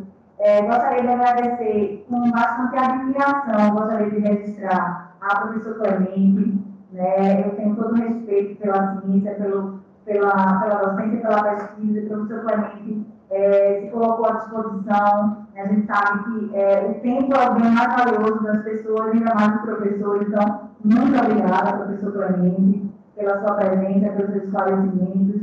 São muito valiosos para nós que, eu falo por mim, né, que não tem o conhecimento realmente técnico da matéria.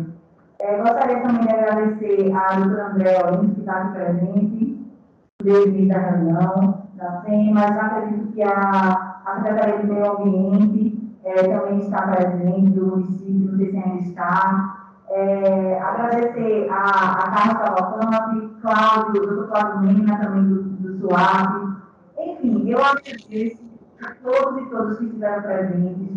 Sai dessa reunião com a sensação de que demos o primeiro passo para maior esclarecimento e caminhamos, né? Então, isso realmente me deixa esperançosa, vamos dizer assim. E, nesse momento, também gostaria de agradecer ao Pernambuco Transparência. É muito importante saber que temos a instituição preocupada com transparência aqui e que estão aqui para poder cobrar, e a Defensoria do Cidadão também se coloca aqui à disposição para qualquer esclarecimento que não seja necessário. E é isso, gente. Acho que me perdoem se eu tiver esquecido alguém, mas realmente o agradecimento é a todos e todas que participaram dessa tarde bastante rica, sempre lembrando que é tão importante o que a gente está discutindo. São tantas repercussões ambientais, sociais, na vida das pessoas, né? E eu falei uma vez ao professor Clemente na nossa primeira encontro, eu vou falar aqui, na verdade eu teve um e esse é o segundo, né? Mas quando eu fui na comunidade, que eu vi nos olhos dessas pessoas a tristeza, e dizendo assim, a gente era religioso, não é mato, não tem pesca, a gente não tem o que colher, a gente não tem o que pescar. Eu realmente vi que a gente precisa fazer alguma coisa. Então, foi dar o primeiro passo, agradeço a todos e a todas, e até a próxima reunião que já está agendada. Não é isso? Muito obrigada, boa tarde.